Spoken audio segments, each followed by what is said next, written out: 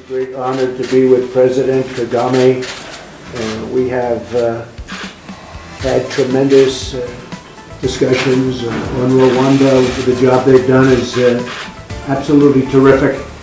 We have trade with Rwanda and just general, I would say, great relationships. I want to congratulate you, Mr. President, as being the new head of the African Union. That's a great honor. This was just announced recently, and that really truly is a great honor. So please give my regards. I know you're going to your first meeting very shortly, and please give my warmest regards. But it's an honor to have you as a friend. Thank you. Thank you very much. Well, it was a great honor to meet the President of the United States, President Donald Trump, and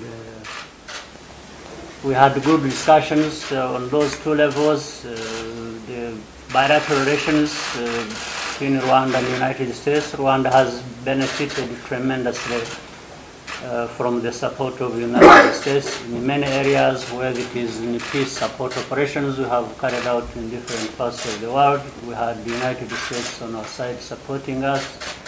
They have supported our economy in trade, investment. We see a lot of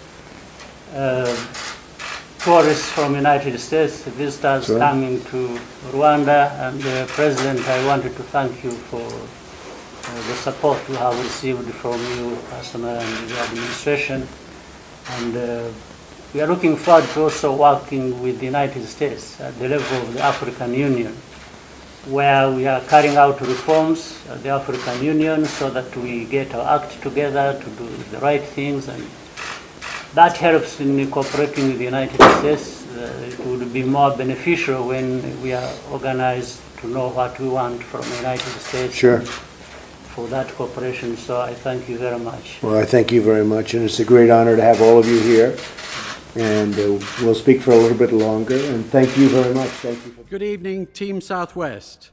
This is the second hustings in our national tour, and for me, it's good to be here on my home territory in our great Southwest. Thank you all for attending this evening, and it's good to see so many friends and colleagues in the audience. These hustings are for us, the members of the party, to take part in a great exercise of democracy where we get to choose our new leader. He or she will be announced on the 5th of September, and as with a party of government, then will become Prime Minister very soon after. As Ian Dale, who moderated many of these hustings in 2019, said, and I quote, "I found chairing the hustings a surprisingly positive experience. The members really put the two candidates through their paces and asked some very searching questions. So I ask tonight that you make your questions searching, make them succinct, and ask questions and not make statements. And one question each, please, so that more of the audience here have a chance to ask questions. Both of our candidates have a duty and a desire to fulfill our 2019 manifesto. Their differences will be about how to go about achieving that in a very different world from 2019, which is post-Brexit, post-COVID, in uncertain times internationally, and where our union as a nation is being challenged. So I'm sure that you'll want to test our candidates and to seek to establish their strengths and to see who you think is best capable of running our great country. As we're all Conservatives, I know that you'll be respectful of our two candidates and keep your questions positive. For them, for me, and our CCHQ team, who have worked so diligently to set up these hustings at short notice, and in midsummer, these hustings run on a tight schedule until the 31st of August, when we have our last final rally in London. As you know, our ballot opens soon. You can cast your vote online or by post. We ask that where possible, you cast your vote online. Quite simply, it costs us less, and I'm sure that we want our hard-earned funds to go into campaigning. So my hope is that this evening will give you much more clarity about how to cast your vote. I hope that you'll all go away enthused and energised in your commitment to helping our party win the next election. We need your help and support. Finally, I'd like to thank our South West Regional Chairman, Julian Ellicott, for all the work that he does on our behalf. Julian, you do a great job. I hope very much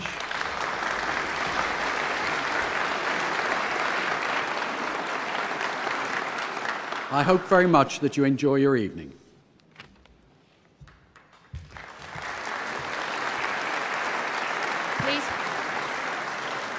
Please welcome the Financial Times' Whitehall editor and best-selling author, Seb Payne.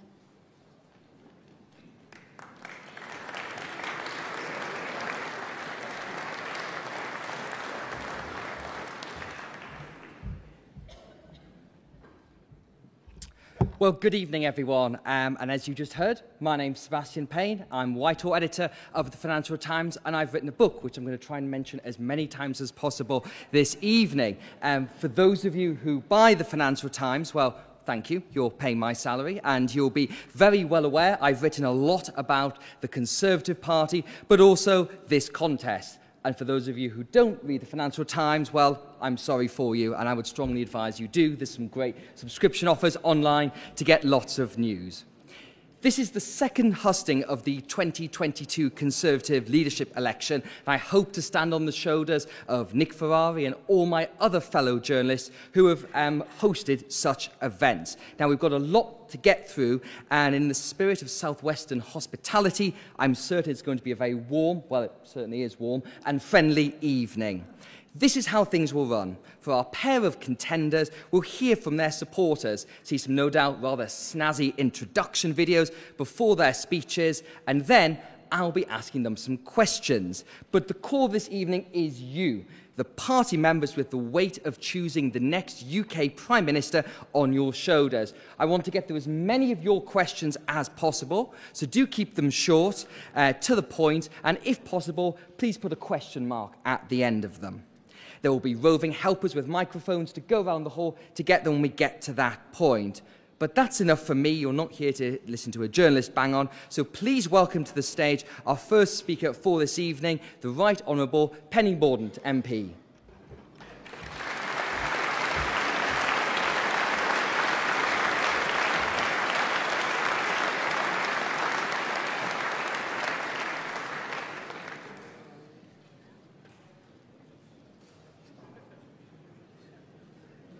Please welcome Penny Mordaunt.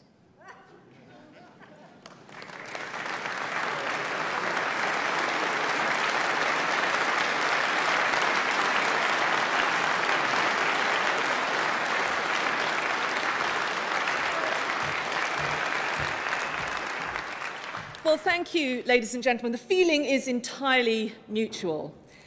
Thank you so much for being here tonight. The fact that so many of you are is testament to how every single one of you cares deeply about the task that's been afforded to us. This isn't just about one person. It's about all of us. And I know it's not easy. You feel a huge responsibility. I do too. That is the price, I'm afraid, of democracy. If we get this decision wrong, we'll shortchange the country. We may lose an election, and everything that we have worked for will be gone. That's why this matters so much. Why you feel that responsibility, and why I do too, and why I'm here with you this evening. I could have remained undeclared. I could be off sipping pina coladas right now, but I'm not. I'm here with you because this is too important, and I'm not going to leave this to chance, and nor will you. I came third in this contest, and I owe it to all of you to be a signpost, not a weather vane. And so I've made my choice. And I know it's difficult because I like both candidates. They are both good Conservatives who love their country. And they've both done what they thought was right for the right reasons. I want to say nice things about both of them, which is probably why I came third.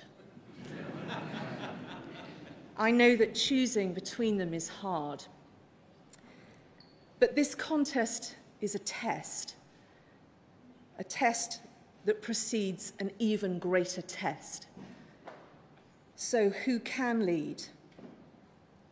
Who can build that team and deliver for our country? Who does have that bold economic plan that our nation needs? Who's got reach? Who can relate to people? Who understands that people need help with the cost of living now? And who is going to rightly clobber our opponents? Who is going to hold seats and win back councils? And who most embodies the vision and values the British public had in their heads and their hearts when they voted in 2016 and 2019. At the start of this final phase of the contest, I didn't know the answer to those questions, but I've seen enough to know who the person I'm going to put my faith in is. And that is Liz Truss.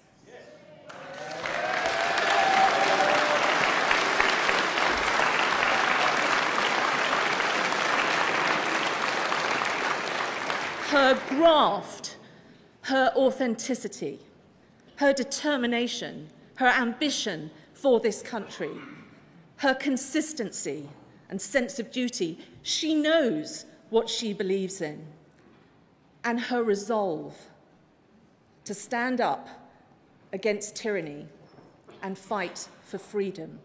That's what our country stands for, and that's why I know with her we can win. And actually, seeing her over the last few weeks has made me want to help her win, to help build the team we need to win the country, and to give ourselves as a party and as a nation the pride and the confidence we need to reach our full potential. In short, folks, to give us all hope. She, for me, is the hope candidate. And that is why I am here tonight, to be straight with all of you and to tell you that my choice in this contest to lead us and our nation is Liz Truss. Thank you.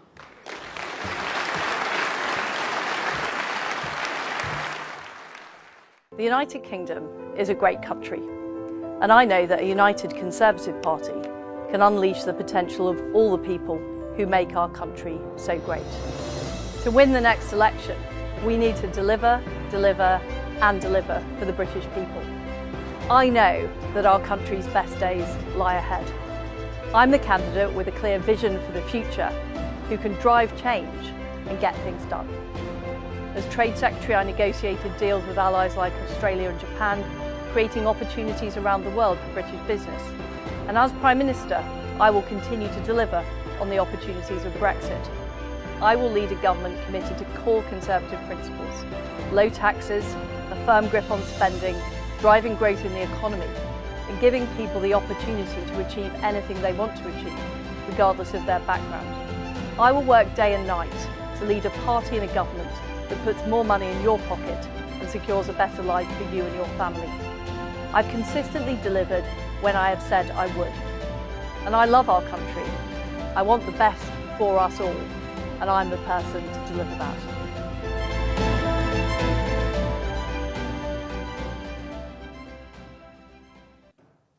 Please welcome Liz Truss.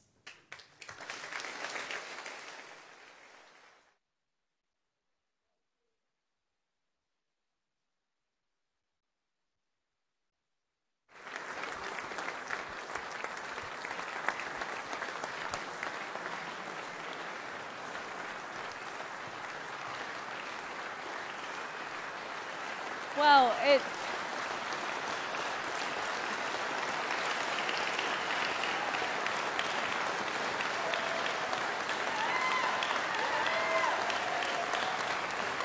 Thank you. It's fantastic to be here in Exeter, and it's fantastic to have the support of Penny Mordaunt. She's a great person, she's a great politician, she's a great patriot, and I'm proud to call her my friend. Now, I remember back in 2015, swathes of the Southwest were under the control of a dark force, the Liberal Democrats. And I remember going out there on the streets, to the farm shops, to the farms, to the Cornish pasty factories. I turned out not to be very good at crimping Cornish pasties, but with, great candidates like Kevin Foster, like Scott Mann, like James Heapy. And I remember how hard we worked. There were long hours and long days. I remember a particular afternoon at Sheppey's Cider. Very, very difficult work, but somebody had to do it. But what we did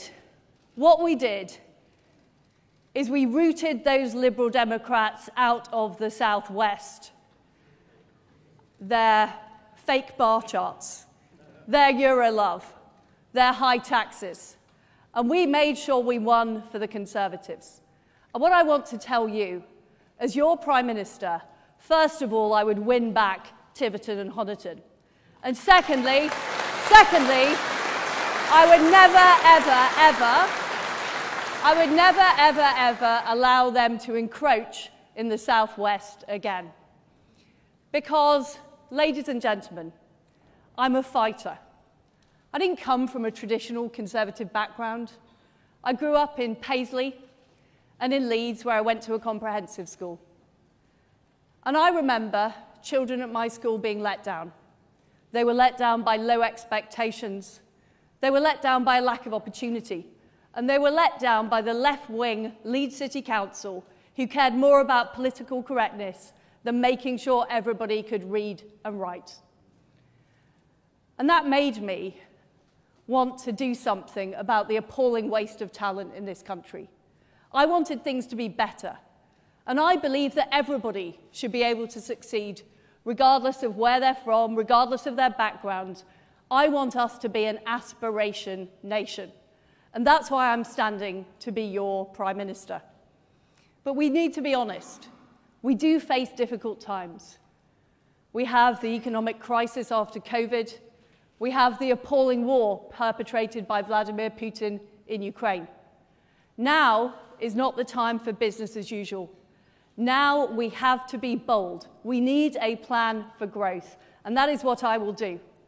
First of all, I'll unleash all of the opportunities of Brexit. From investment to procurement. I will get all of those EU laws off our statute books by the end of 2023, and I will replace them, making us more dynamic, more competitive, and more ready to attract investment. I'll reverse the increase in national insurance. We should have kept our manifesto commitment, and we didn't need to do it. And I think it is wrong when families are struggling to pay their bills to put up their taxes. I'd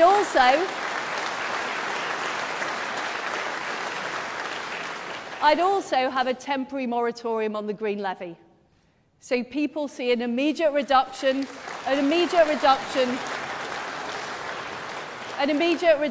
in their fuel bills. Because I know that people are struggling with the cost of living. And I want to be on the side of people who go out to work, who do the right thing, who are self-employed, who set up small businesses. Those are the people we as Conservatives should be on the side of. And I will also keep corporation tax low. I think it's wrong that we are planning to raise corporation tax to the same level as France. Last time I looked, France was not a low-tax country. And we need to keep our economy competitive. We need to attract investment right across this country, but we need to particularly attract it into places like the southwest of England. Now, I believe in levelling up, but levelling up for me is not just about the north, it's also about our rural communities, it's about helping people who don't have the best infrastructure, where it's hard to get a mobile phone signal, where the broadband doesn't work. Those are the people I want to help. And what I would do is rip up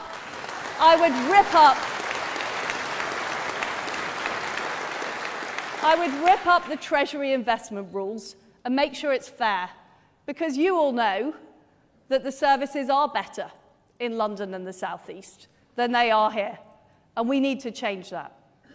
I also want to have low-tax investment zones where we can unleash opportunity and we can build more homes for local people, going to local jobs to give people opportunities here in the South West. Now, before I became an MP, I was a councillor. And as part of my job as a councillor, I sat on a planning committee. And I can tell you, those are hours of my life that I will never get back. Because we all know that you sit there making those decisions and you get overruled by somebody in Bristol, or you get a top-down housing target from Whitehall. I will abolish those top-down targets and I will give local people control of what happens in their area.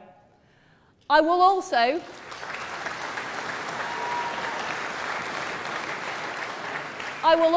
back our farmers. I want our farmers producing food. We know how difficult the global situation is. We need food security. Farmers should be getting on with farming, not having to fill in forms, not having to comply with all kinds of rules and regulations. And our fields should be full of our fantastic produce. You know, whether it's the great livestock, the great arable farms, it shouldn't be full of solar panels. And I will change the rules. I will change the rules to make sure we're using our high-value agricultural land for farming. And what I will also do is I will back our fishermen. Now, in 2026, there is going to be a new negotiation. And I will make sure, as an independent coastal state, we have full control over our fishing waters. And you know that I am the person who will be tough on the EU. I took on the Northern Ireland Protocol negotiations. We didn't get what we needed for the EU. I developed the Northern Ireland Protocol bill. We secured a majority in Parliament. We will get it through. We will sort out that issue, and we will be on the side of our fishermen. I will also continue to stand up for Vladimir Putin. Now, I put in place the toughest sanction regime on Russia. I also worked with my colleagues to make sure we were the first European country supplying weapons to Ukraine. But we can't rest on our laurels. We need to make sure that our defence spending is in line with the threat, which has increased. So I will raise defence spending to 3% of GDP by the end of the decade. I'll back our armed services, and I'll make sure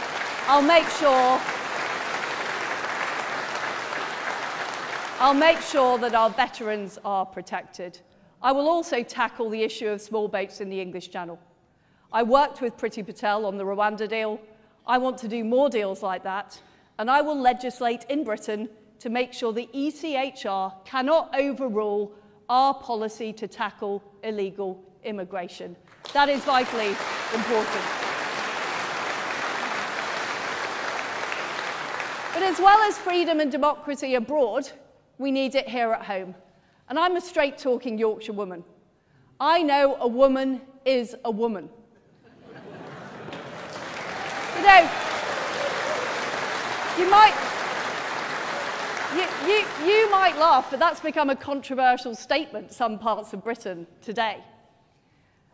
I will protect single-sex spaces, such as domestic violence shelter, and I will make sure that we stand up for the United Kingdom, and we're proud of our history. Not just standing up for it overseas, but also rejecting the naysayers and declinists who say that our country's best days are behind us. They're not. Our best days are in front of it, and that is what I will deliver as your Prime Minister.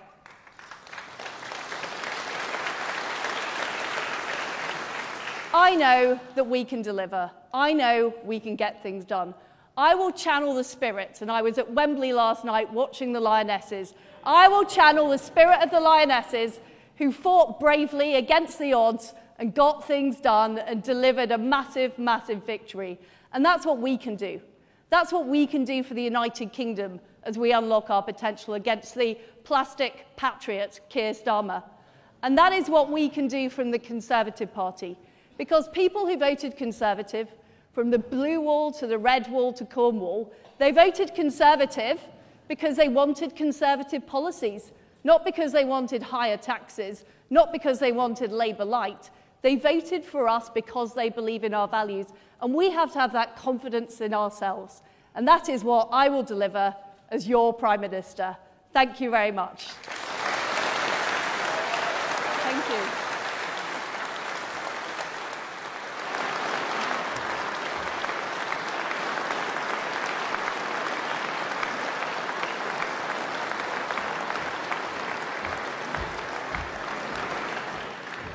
Thank you very much, everyone. That was obviously Liz Truss and Penny Mordaunt. Now we're on to the third speaker for this evening.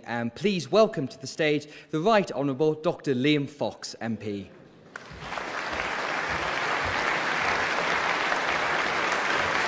Please welcome Dr Liam Fox.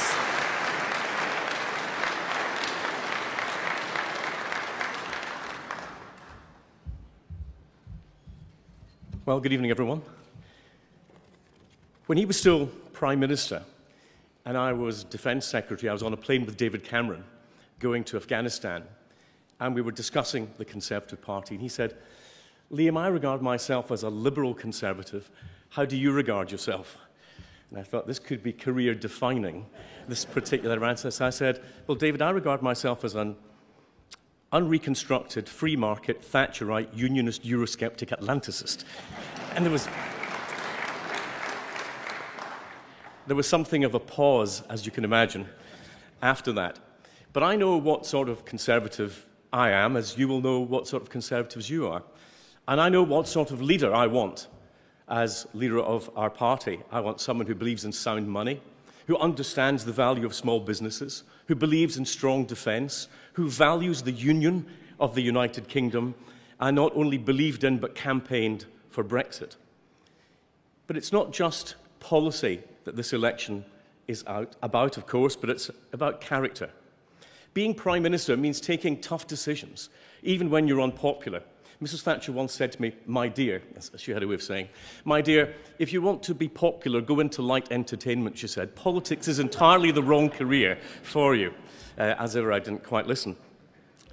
In the pandemic, Rishi Sunak took difficult but vital decisions. How many jobs would we have lost? How many businesses would not still be afloat had it not been for the furlough scheme that the IMF said was the best in the world?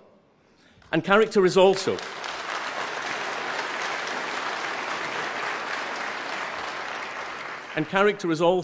about the team you build around you, from William Hague and Michael Howard to some of the best of the 2019 intake here tonight.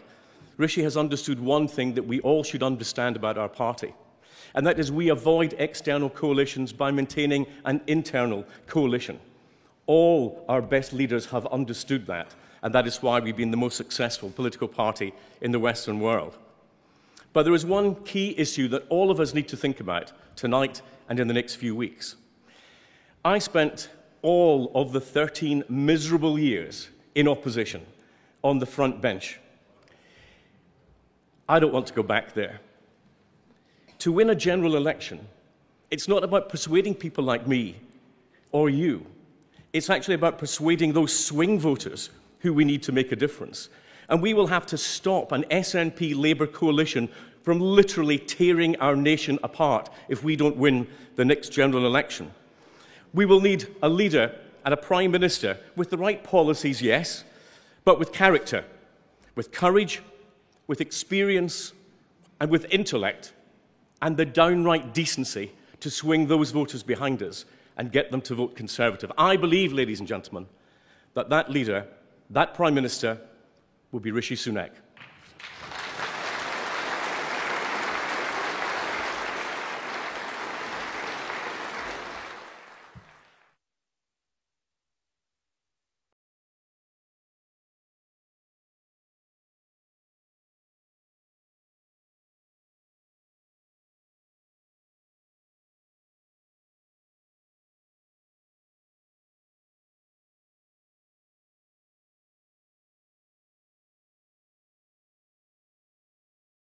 My values, traditional conservative values, are clear.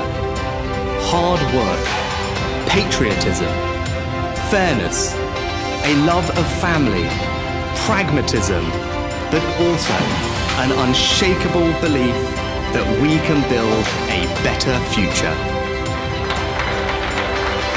Rishi Sunak has always done right by the South West. He has a sound economic plan. We need a thriving rural economy. I know Rishi gets this. Rishi Sunak is one of the most outstanding talents that I've come across. Has all the attributes that a great Prime Minister should have. That's why I'm backing him, and that's why I'm ready for Rishi.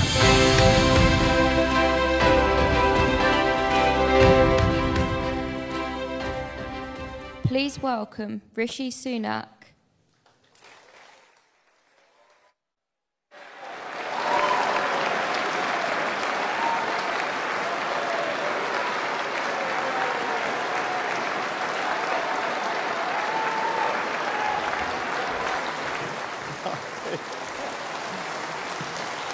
Good evening.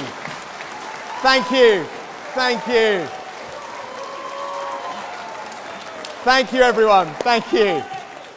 Thank you. Good evening, everyone. It's fantastic to be with you. It's also great to be out and about in the Southwest over the last couple of days, meeting all our members, having lots of conversations, and in fact, taking lots of selfies too.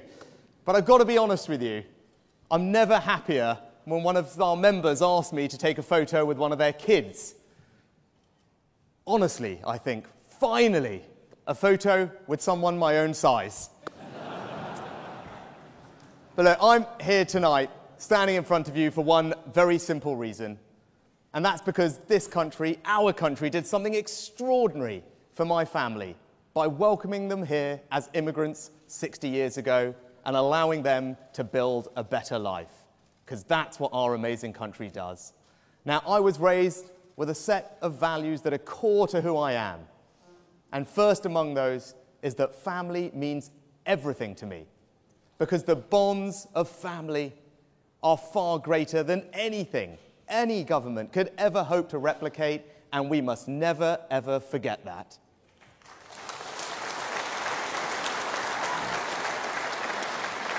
Now, in my family, we prioritised hard work because that was the way that you forged ahead.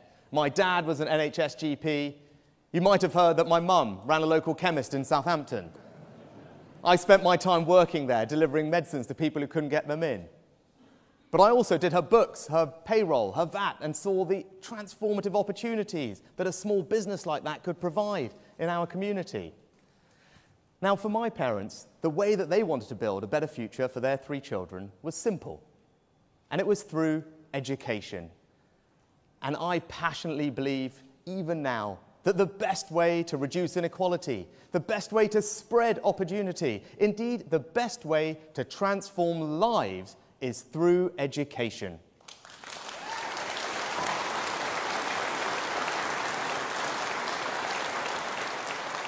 So those, in a nutshell, are my values: patriotism, service, family, hard work, aspiration, and looking out at all of you, I'm sure they are your values too, because those are conservative values, and mine is a conservative story.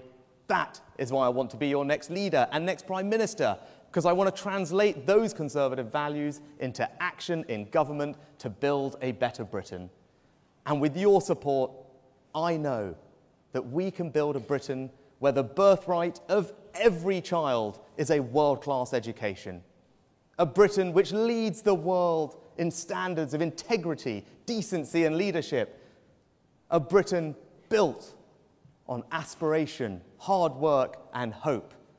And a Britain where we can be enormously proud of our history and confident about our future. But before we get there, we have to tackle 3 immediate challenges. We have to restore trust, we have to rebuild the economy, and we have to reunite our country. Now, to restore trust, we have to start by being honest. And as you can see in this leadership race, I've not taken the easy path, because our country faces some challenges, and I want to be straight with all of you and the country about those and what is going to be required to grapple with them.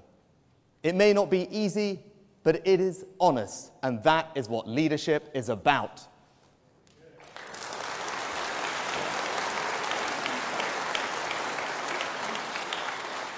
But we also restore trust by delivering on the things that matter to people. And that's why I've set out a plan to radically challenge consensus and reform the NHS so we can focus less on how much we put into it and more about what we get out of it and cut those backlogs.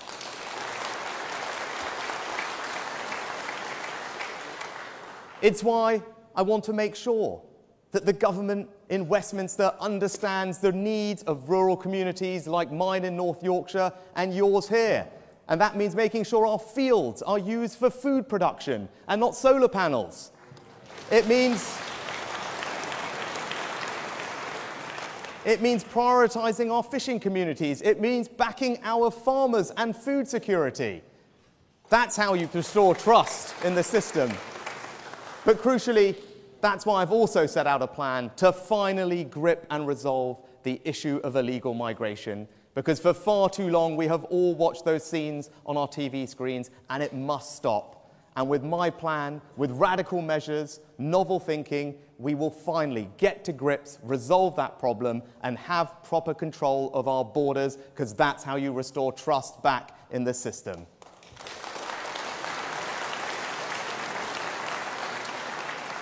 Now, when it comes to rebuilding the economy, you all know what the biggest challenge we face is, and that is inflation. And you also all know that inflation is the enemy that makes everyone poorer. It reduces living standards. It erodes people's hard-earned savings and pensions. It pushes up mortgage rates. And of course, I want to help people with the cost of living, and that's why this autumn we will cut VAT on energy bills. But I'm not going to do things that risk making the problem far worse and last far longer, especially if that means borrowing tens of billions of pounds in unfunded promises, which we just put on the country's credit card and then ask our children and grandchildren to pick up the tab.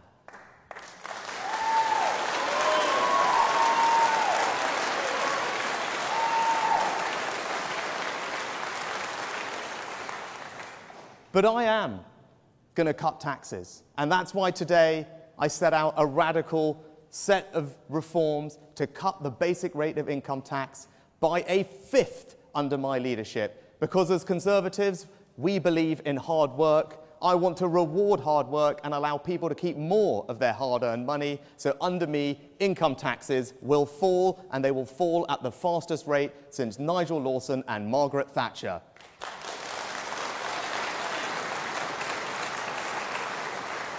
But we're going to do that responsibly. We're not going to ask our kids to pay for it. We're going to do it by being tough on public spending, reforming public services, and by growing the economy. Because this autumn, I want to reform our business taxes. So we cut taxes for those businesses that are actually investing in the economy, that are growing the economy, that are innovating. And I want to take advantage of all our Brexit freedoms. As Chancellor, I embarked on a radical policy of free ports. We're going to have one in Plymouth. And you know why? Because levelling up is not just about the north, it's about the southwest too.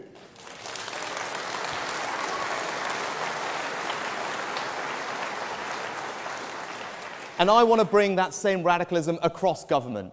I want to reform regulations in agriculture, in financial services, in data, in life sciences, so that we can make this the best country in the world for companies to start and grow. Because in a 21st century economy, that's what you need to do. And my experience means I am the best person to lead our economy into that future and seize the opportunities that are there waiting for us.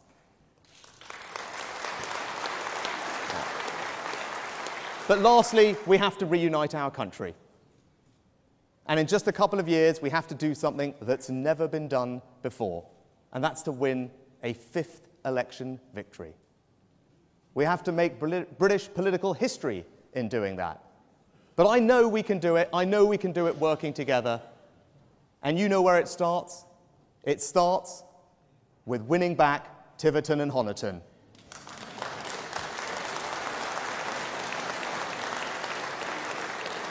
But that's not going to be enough. We need to appeal to swing voters everywhere.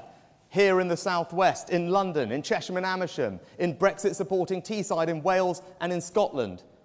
And I passionately believe, and the evidence shows, that I am the candidate that gives our party the best opportunity of beating Keir Starmer and ensuring Labour never win that election.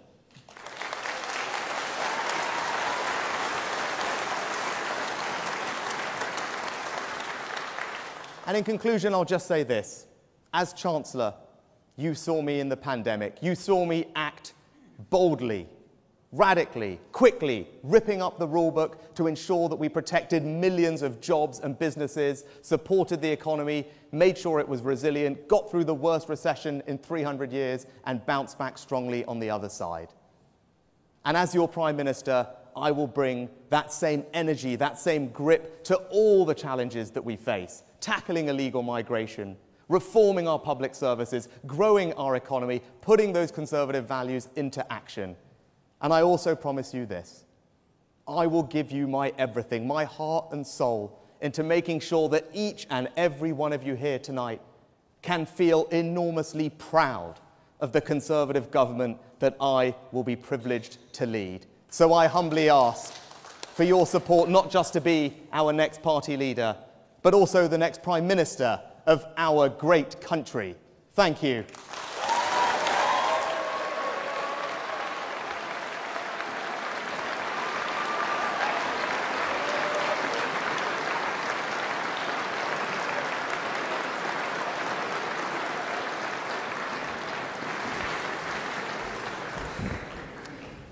Right, ladies and gentlemen, I'm back again, and we are now here for the fireside chat element, or maybe it should be a fire pit chat element, given that it is the summer here. Now, you've had lots to think about from those speeches there, some things you may have heard before, some new things as well. And I want you to percolate on those questions while I'm having my moment with each of our candidates here. So when you do your questions, I'm sure you all want to ask about taxes, Europe. I have seen some Conservative Party events before, but maybe you could be a little bit more imaginative and think of some different potential topics, particularly with regards to the Southwest, that we could talk about. But we'll come to that in about 10 minutes, and you will see around the room some white hoodie people. If they could wave at one moment, you'll see where they'll be going round and they'll grab the questions when we come to that. But before all that, I'd like to begin with my bit where I get to chat to the candidates, so please give a warm welcome to bring back to the stage the Right Honourable Liz Truss MP.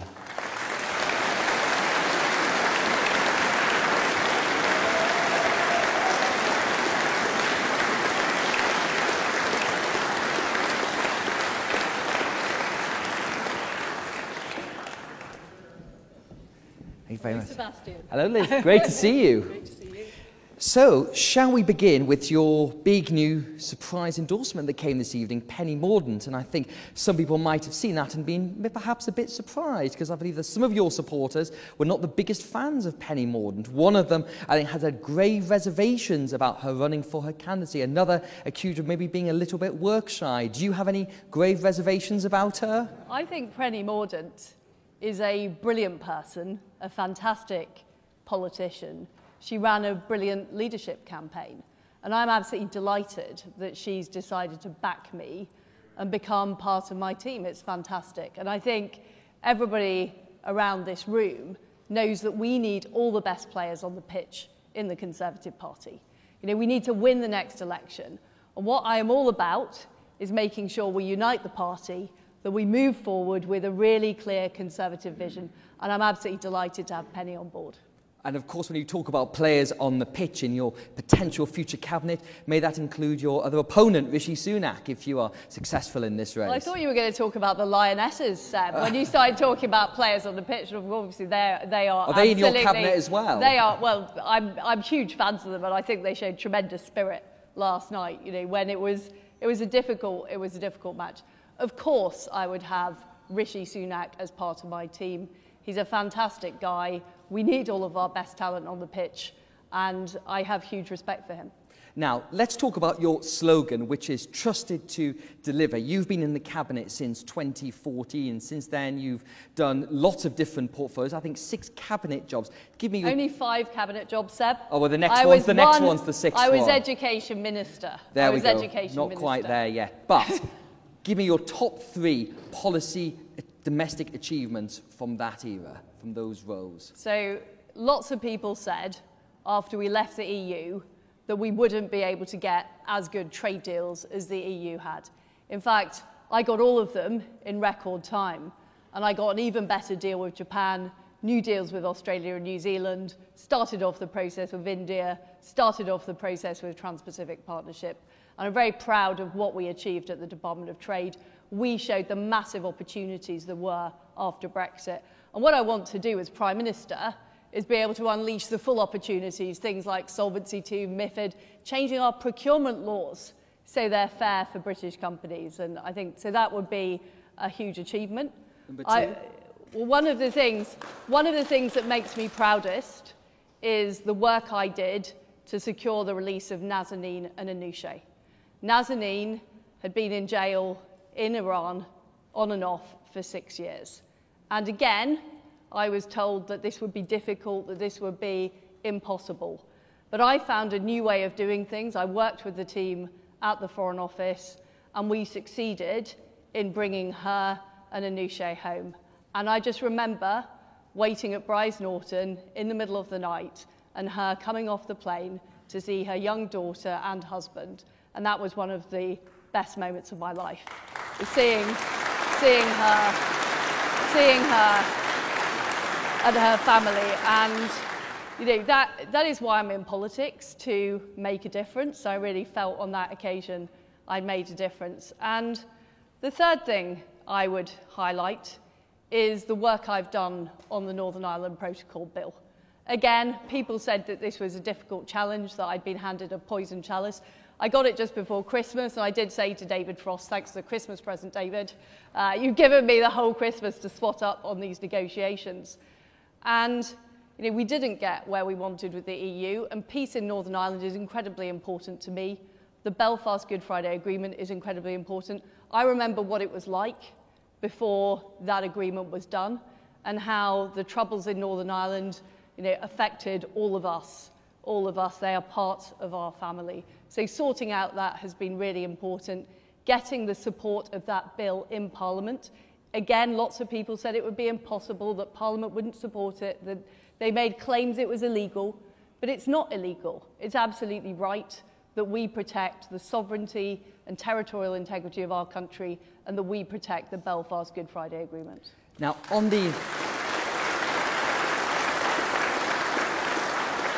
the latter point about the Northern Ireland Protocol situation, now that bill is making its way through Parliament at the moment, would you have any reservations at all in triggering those measures to collapse parts of the protocol, given the fact we could see a retaliation from the EU? We've got a cost of living crisis, inflation is going to be rampant. If they were then to raise trade tariffs, that could make the situation a lot worse. Well, they would be completely wrong to do this, because the way we have done the bill is to create a green and a red channel which helps protect the European single market at the same time as protecting trade between Northern Ireland and Great Britain. And that is vitally important. Currently, the Belfast Good Friday Agreement is being undermined. The relations between East and West are being undermined, and I will not allow that to happen under my watch. I will proceed with the bill. I've always been clear that I would rather get a negotiated solution with the EU, but I think we've learnt from history that there's only one thing the EU understands, and that is strength. And I am strong enough to make this happen. Now, you talked about Tiverton and Honiton, which of course is just 15 miles up the road from here, and you've said that you're the candidate who can win, I think, the Blue Wall, the Red Wall, and Cornwall, you said as well. But that was a silly pun. I apologise for my dad jokes. I'm sure the Cornish people here will forgive you one day. But there is polling out that suggests if you are facing Keir Starmer in a general election, you would lose. So what evidence have you got, having never fought a national campaign, that you can win back the Blue Wall? I've seen the opposite polls, which said I would win against Keir Starmer. In fact, one out today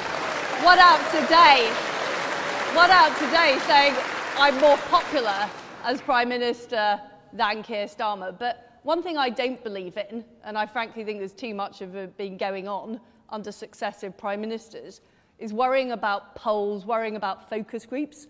What we need to do as Conservatives, we need to do what's right. We need to do what is right for people. We need to deliver on our promises. And that is why we will gain their trust and deliver the next election. So the idea we should just be looking for the Seb Payne column in the Financial Times and we should be worrying about the polls. We shouldn't be worrying about that. We should be worrying about delivering broadband and a mobile phone signal here in Devon. We should be worried about making sure our farmers can produce fantastic beef. We should be worried about facing down Vladimir Putin and ensure the Ukrainians win. That's what we should care about.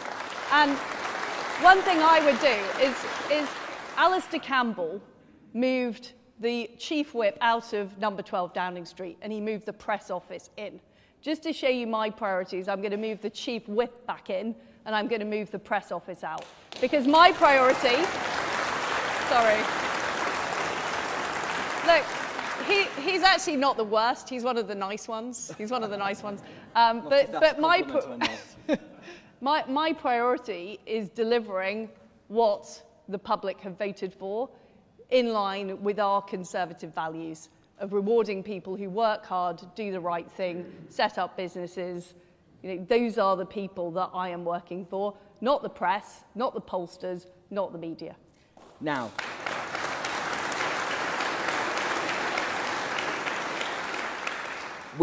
if you become Prime Minister, we are obviously going to face a very difficult 6 months ahead with obviously the potential energy price cap going to be raised. Inflation is still going to be very high. And one thing that we've seen is a growing move of civil disobedience. There's a campaign called Don't Pay. There's people say they're going to refuse to pay their energy bills later this year. What would be your policy response to that?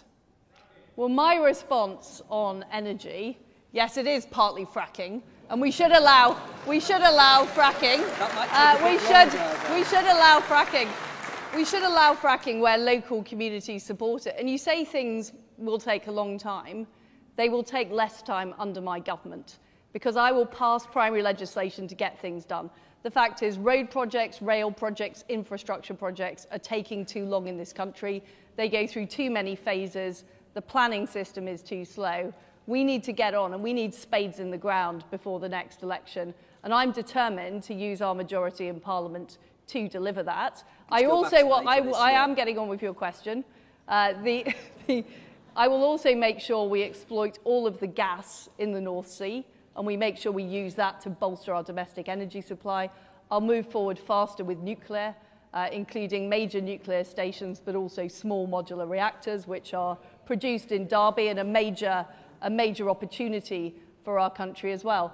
And what I am immediately announcing is having a moratorium on the green energy levy, which will immediately save money on people's bills, as well as immediately reducing people's taxes. Because I believe it is completely wrong that at this time when families are struggling with fuel bills, that we have put up their taxes. I spoke out against it at Cabinet at the time. I'm still against it. I mean, on the issue of civil disobedience more generally, I am concerned about militant trade unions. I will root out the trade union time wasting that is currently going on Whitehall at the taxpayer's expense. And I will also legislate to make sure we protect essential services, including essential use of our railways. It's completely wrong that people who work hard are penalised and can't get into work. Meanwhile, train drivers who are already very well paid are causing havoc. Now, we've only got a few minutes left before...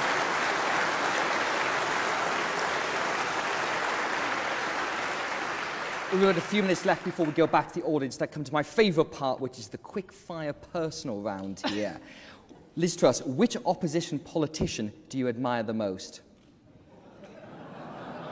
I think Rosie Duffield, because she stood up against the ludicrous lobby in the Labour Party who deny the fact that women are women, and she's been prepared to stand up for her beliefs. Number 2, are you a person of faith and do you practice religion regularly? So I share the values of the Christian faith and the Church of England, but I'm not a regularly practicing religious person. What's the one public perception about you that is most wrong? They're all true. What is the best non-political book you've read recently? Ooh. I do like Rebecca by Daphne du Maurier. There we are. If you weren't a politician, what would you be?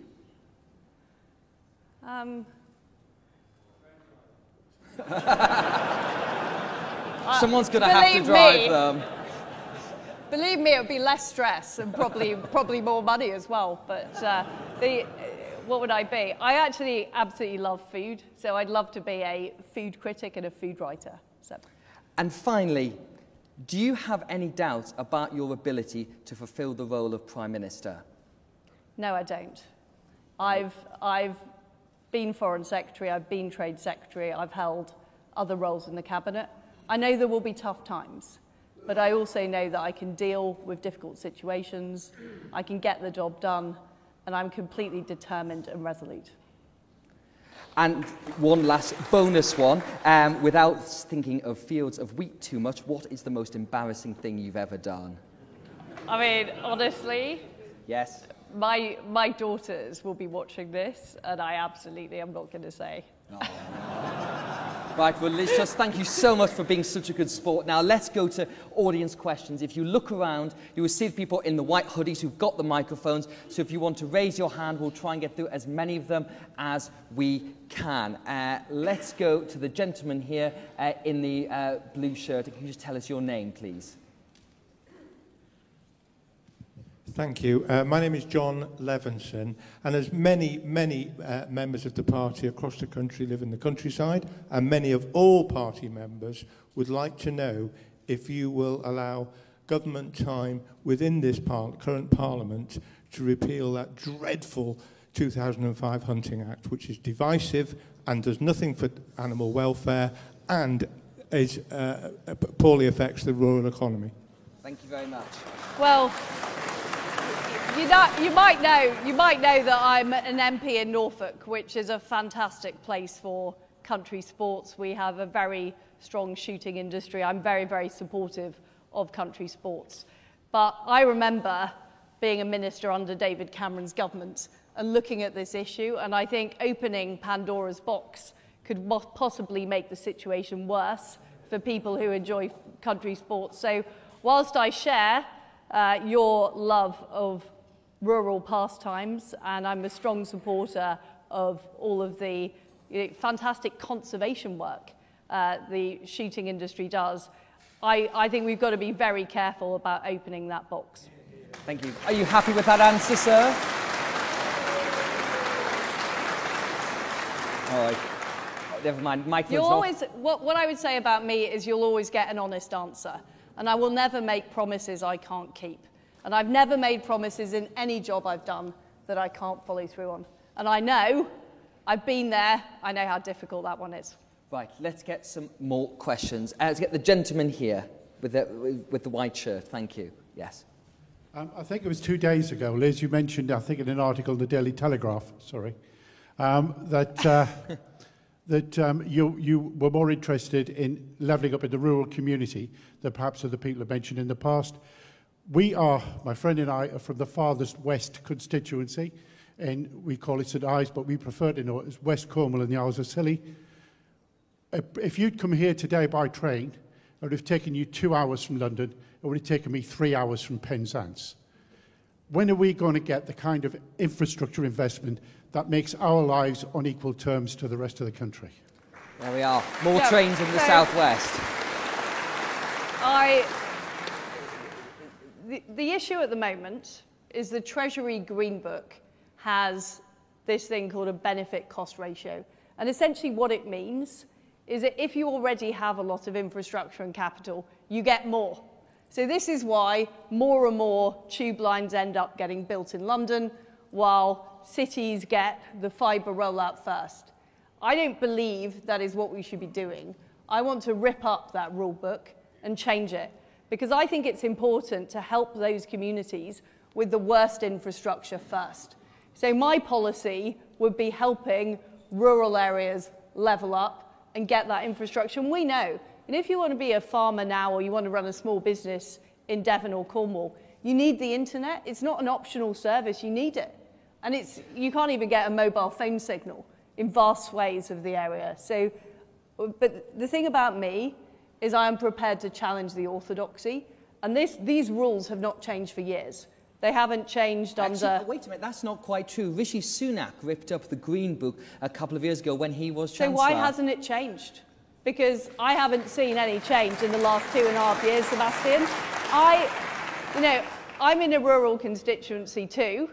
I've been campaigning for an upgrade in my train line for the last 15 years, and it is simply not happening. And it is because the rules are still not right. Well, here's a question for you. One of your previous contenders, Kemi Badenoch, talked about breaking up the Treasury. Do you think the Treasury should be broken up? Well, I wouldn't want to give them any advance warning. If I was going to do that. That is not a no, Liz Truss. I do think the Treasury needs to change, and it has been a block on progress. Why haven't we got things like Solvency II and MiFID changed? These are the things that would unleash investment, including into our rural communities in the southwest. We haven't changed them since Brexit, and we need to get on with it. And this is partly about challenging not just the Treasury orthodoxy, but the Whitehall orthodoxy and getting things done. And I'm prepared to break our eggs to make the omelette. There you are. Bad luck for people in the Treasury who enjoy breakfast. Now let's go over here. There's a lady just here who's sticking her hands up. If you just, I think you might have a green top on there. Thank you very much.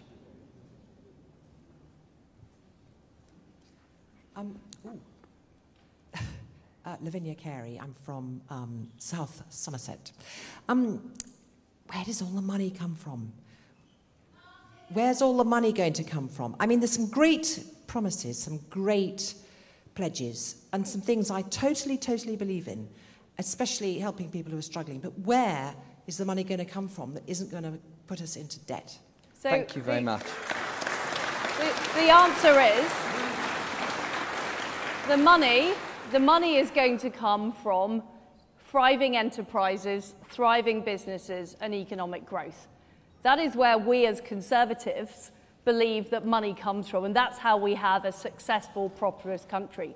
And the fact is, if we tax businesses too much, if we tax people too much, and we've currently got the highest tax rates for 70 years in our country, we will throttle that growth. And we're currently predicted to have a recession next year. So my view is business as usual, carrying on with these high taxes, raising taxes on corporations, which is the proposal currently, will throttle off growth, and it will mean less money coming into the exchequer and less revenue coming into the government. I mean, look, Gordon Brown makes a very good argument from a Labour point of view for high tax and spend. But my view is that is not a Conservative policy. We believe in enterprise. We believe in people keeping more of their own money. We believe in rewarding people who work hard and do the right thing. And we're currently, if you look at our debt levels are lower than the debt levels of Canada, than the debt levels of Japan, than the debt levels of the United States. And we've just been through a major economic shock. I think it is a mistake to try and pay it all back next year and balance the books and completely throttle our economy. And no other G7 country is doing that. No other country is raising taxes at the moment. Are you at all concerned, though, that I think it was page 7 of the 2019 Conservative Manifesto said that debt would be lower at the end of the part at the beginning? And of course, we've been through the COVID pandemic that has raised debt quite significantly. But this does feel like not the sort of thing the Liz Truss of the Cameron government, where I recall the long-term economic plan, bringing down the deficit. That was your message then. Does ramping up the debt not concern you at all? Well, I was a loyal part of the Cameron government. I don't necessarily agree with absolutely everything we did. So was that strategy wrong? No, there were good elements to the strategy, but I think we should have done more long-term reform, particularly of things like social care. I think it was wrong to cut the social care budget, and then we're now suffering the consequences of that. So not everything the government does is perfect, and not everything every government does is perfect. But what we're facing with COVID is a 1-in-100-year event. You know, the Second World War was a major event. We didn't suddenly decide we had to pay back all the debt the next week. So I don't agree with this argument that we have to pay back the very high costs of COVID, harming ordinary people who are currently struggling with fuel bills and food bills, and also making our economy uncompetitive. So what we're currently talking about is raising our corporation tax to 10 basis points higher than Ireland's and the same level as France's. And I don't think that is what we want a post-Brexit competitive Britain to look like. What I want to do, you know, and of course, Sebastian, I want to reform the public sector. And I'm going to lay out a 10-year plan of how we get rid of lots of quangos, we've got 500 of them, how we slim down Whitehall, how we cut out bureaucracy. But I'm a realist, I recognise this takes time. At the same time, we need to unleash the potential in our economy, and we haven't done enough yet. And I've talked about fisheries, I've talked about food and farming, I've talked about infrastructure. These are all things we need to get on delivering, because the fact is we've had low growth for 2 decades, and simply carrying on with the same policy is going to result in more low growth. So my vision is bold, it is different, but it is needed. And I believe that people voted Conservative in 2019 because they wanted something new. They didn't want more of the same. Right, I'm going to turn around behind me now to try and get some people here. Let's go for the gentleman just down here at the front who I think is wearing potentially a black jumper, or it could be blue, depending on the lights here. Thank you very much. Jason Woolacott from Taunton Dean. My question is about the online safety bill, which is slightly different. So, as Kemi Baddock said, it's not fit for purpose and a danger to free speech. What is your opinion of that? Yes, would you scrap the online safety bill? Well, what I believe about online safety is we do need to protect the under 18s from some of the content online. I have a 16-year-old daughter and a 13-year-old daughter, and frankly, I'm worried about some of the stuff they see. I'm also worried about young teenagers being on social networking sites. And we know it has had a bad effect, particularly on girls' mental health. So I think we do need to do more to tackle those issues online. But when people are grown adults, I do believe they should be able to speak freely. I do believe they should be able to freely communicate. And I will make sure that we do what we need in the online harms bill to make sure we're not affecting free speech and we're defending free speech. But I think it is important that we do protect the under 18s. So you would be amending the online harms bill as it currently stands to change those elements to do with things that... I will be making sure that it protects free speech. Right, should we try and get some... And I will be engaging with all my friends in the Conservative Party to make sure they're happy as well. Right, let's... Including the gentleman in the indeterminate jumper. Yes, exactly. Have we got any more ladies? I'm just seeing if we've got any questions up here. Now, there's a lady over there, whistling at you, Seb. Exactly. Let's see. I think there was someone just there. Thank you very much.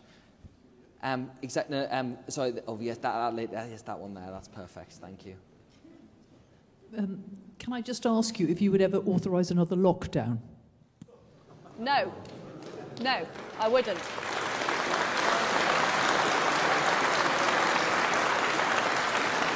Do you regret any of your support for the 3 lockdowns within government? Because, of course, there's been many policy areas that you were part of the government at, the national insurance rise, for example, which you've now come out against. So, privately, do you think lockdown was a bad idea? Well, every single chance I was given the opportunity to express a view, I was on the favour of doing less rather than more on lockdowns and opening up the economy earlier. The fact is I wasn't part of the key COVID committee. I was the International Trade Secretary. I was spending my time trying to get all these trade deals done. I wasn't really a core part of that COVID decision making, and often, frankly, it was presented as a fait accompli, as the French would say, to the wider cabinet. And look, when I have objected to government policy, in the case of national insurance, I did so in cabinet at the time. I said it would be a mistake to raise taxes. I said we didn't need to. We could afford it within our current spending envelope. Under my plans, it will still be the case that debt is falling within 3 years, and I thought it was a mistake at the time. But I'm a loyal person. I respect cabinet collective responsibility, and governments don't work if everybody's just talking offline all the time. I know it makes you happy as a journalist, Seb, when people sort of leak stuff to you, but I can tell you one of my criteria for the people who would be in my cabinet if I was Prime Minister is I don't want people who leak and brief. I want people who have those discussions internally. and then behave properly externally. I could tell you the two other criteria as well, if you like. Yeah, please do. I'm quite worried. One I'm is going to fill my news they've got pages to have conservative views, and the second is they've got to be able to get things done and challenge the orthodoxy. Right, I want to get one last final question in. Let's go for... Oh, sorry, should we go on this side? Apologies. Who was shouting on this side? All right. I'll go for this gentleman down here at the front. Hi, Mario Rossi from Dalverton in Somerset. What are you going to do to get Scotland on board? Because I'm sick to death hearing about Nicola Sturgeon trying to break up the union. Well, this gentleman clearly has a very pertinent point that the bonds of the United Kingdom have weakened over the past 12 years of Conservative government. And if you look at Northern Ireland or Scotland, independence is very much a question again. And, you know, what is your plan to reverse that? I'm not sure. I don't suppose you are planning to build any walls. So I went to primary school in Paisley in Scotland, and I went to secondary school. Oh, and you did too. Maybe we were in the same class. Anyway, I feel like I'm a child of the union. That I really believe we are a family and we're better together. And I think the best thing to do with Nicola Sturgeon is ignore her. I think she's. It's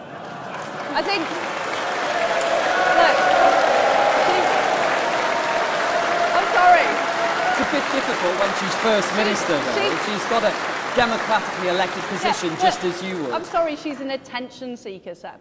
That's what she is. And what we need to do is show the people of Scotland, Northern Ireland and Wales what we are delivering for them, and making sure that all of our government policies apply right across the United Kingdom. You know, I was very proud to lift the whiskey tariffs, and I don't think I've ever been more popular than I was in Mather's Bar in Edinburgh the night that I was there with a bunch of whiskey distillers. He said this had made a huge difference to their business.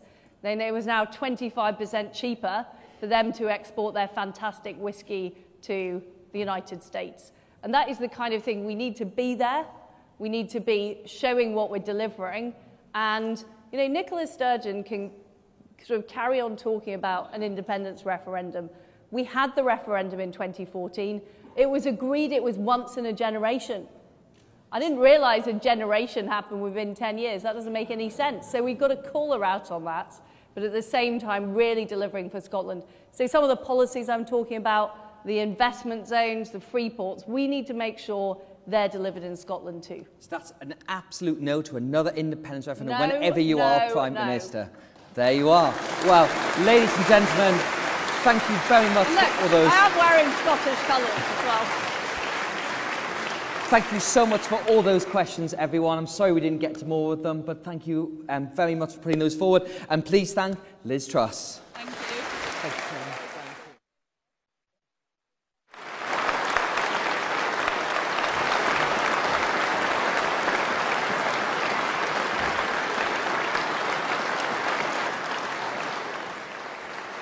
Right, so we now have a little bit of changeover as we have obviously our next candidate.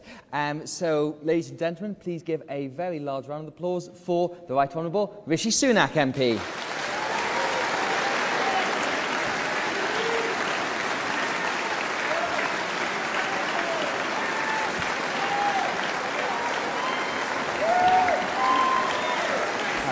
Good to see you. How are you? Right.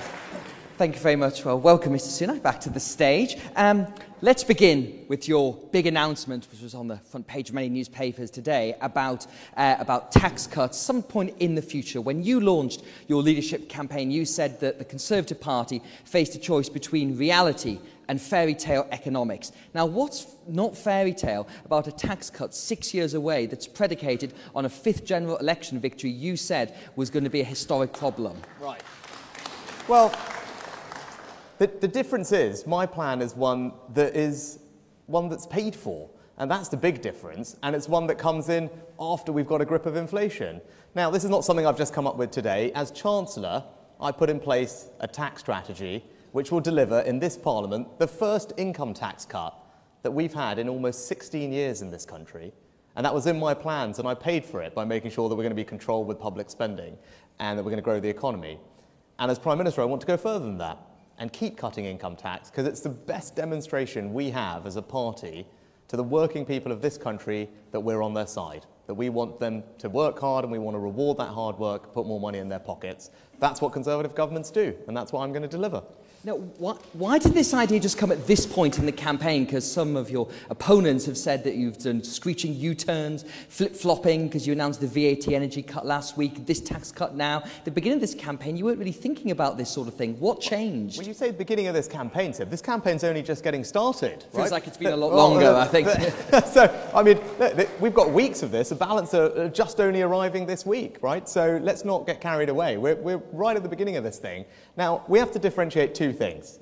How do we help people in the southwest and across the country with the immediate challenges they're facing with the cost of living? And in that context, it's absolutely right that we go further than I announced as Chancellor, because the situation has changed and energy bills are going to be higher. And the easiest thing we can do at this point, given we're pretty close to the autumn, is to cut VAT on fuel. That's why I'm going to do that. But that's temporary and for a specific purpose. That's very different from me standing up here and promising all of you 30, 40, I think at last count, £50 billion worth of permanent unfunded tax cuts, because that isn't Conservative, and that would be risky in the environment that we're in. So it's right to provide short-term help for people with the cost of living, but it's also right to give all of you in the country a sense of where I want to take the economy. And where I want to take it is in a direction where we're being disciplined on public services, we're reforming them, not just putting more cash into them. We're growing the economy by doing radically things differently with business taxation and Brexit opportunities. And then we're using that growth to cut taxes responsibly and over time and cut income tax because we want to reward hard work. That's my plan. Now, in this contest, Rishi Sunak, would you describe yourself as a change or continuity candidate? And are you a doomster or a gloomster at all, as you're accused by your successor in the Treasury, I believe? Well, look, I'm definitely the change candidate. And the reason is, if you look at my political career, well, you say I was in Boris Johnson's government, right? I mean, remember, Liz is, I think, the longest-serving cabinet minister in the cabinet at the moment, and she was in the cabinet before I was even an MP. So it's hard to say I'm the one that's been around a long time. But in any case, look, if you look at my political career, at the crunch moments when we have thought about doing things differently, where have I been? When it came to the Brexit referendum, when I was told that my career would be over before it had begun, when we did have a bunch of doomster predictions, which I remember certain people were campaigning on. Where was I on that divide? I supported change. I supported Brexit. And I believe in my principles then, and I believe in my principles now.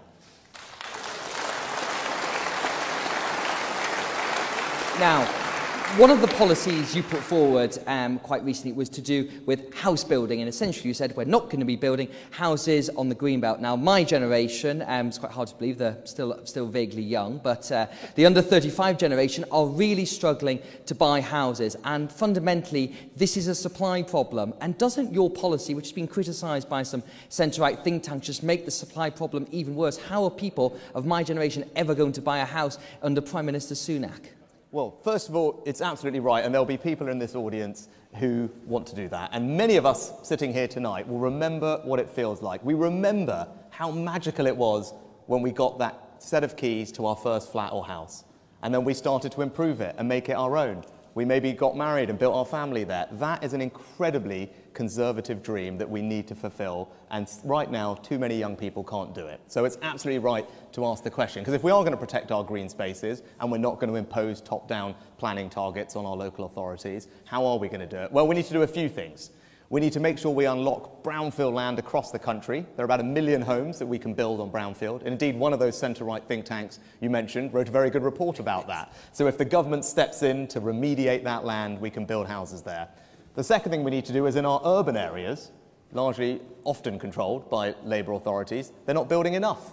Our urban areas are not dense enough if you look at our cities versus all European cities, so we can improve it there. And then the third thing we need to do in terms of supply is something that isn't particularly British sounding, and that's more flat pack housing. And the reality is most other advanced countries use modular housing, and they do it because it is high quality, it is faster, and it is cheaper. Now, lastly, because I know this is an important question, so I'm going to give you an extra bit of detail, it's not just about supply, because that will help. But what I know many of you in this audience will have is children or grandchildren who have a great job. And actually they have a great credit history because they've been paying rent. And they could actually afford the mortgage payments. And in fact, the mortgage payments may even be lower than their rent payments. But what they don't have is the money for the big deposit, because it now takes just far too long to save up for that deposit.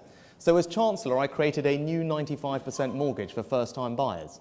And it's working really well. It's getting young people on the housing ladder. And as Prime Minister, I want to turbocharge that policy, because if we can work with the banks and make that new first-time buyer mortgage work, it means young people can get on the housing ladder and have that magical feeling that we all had when we got our first home. That's what I want to do.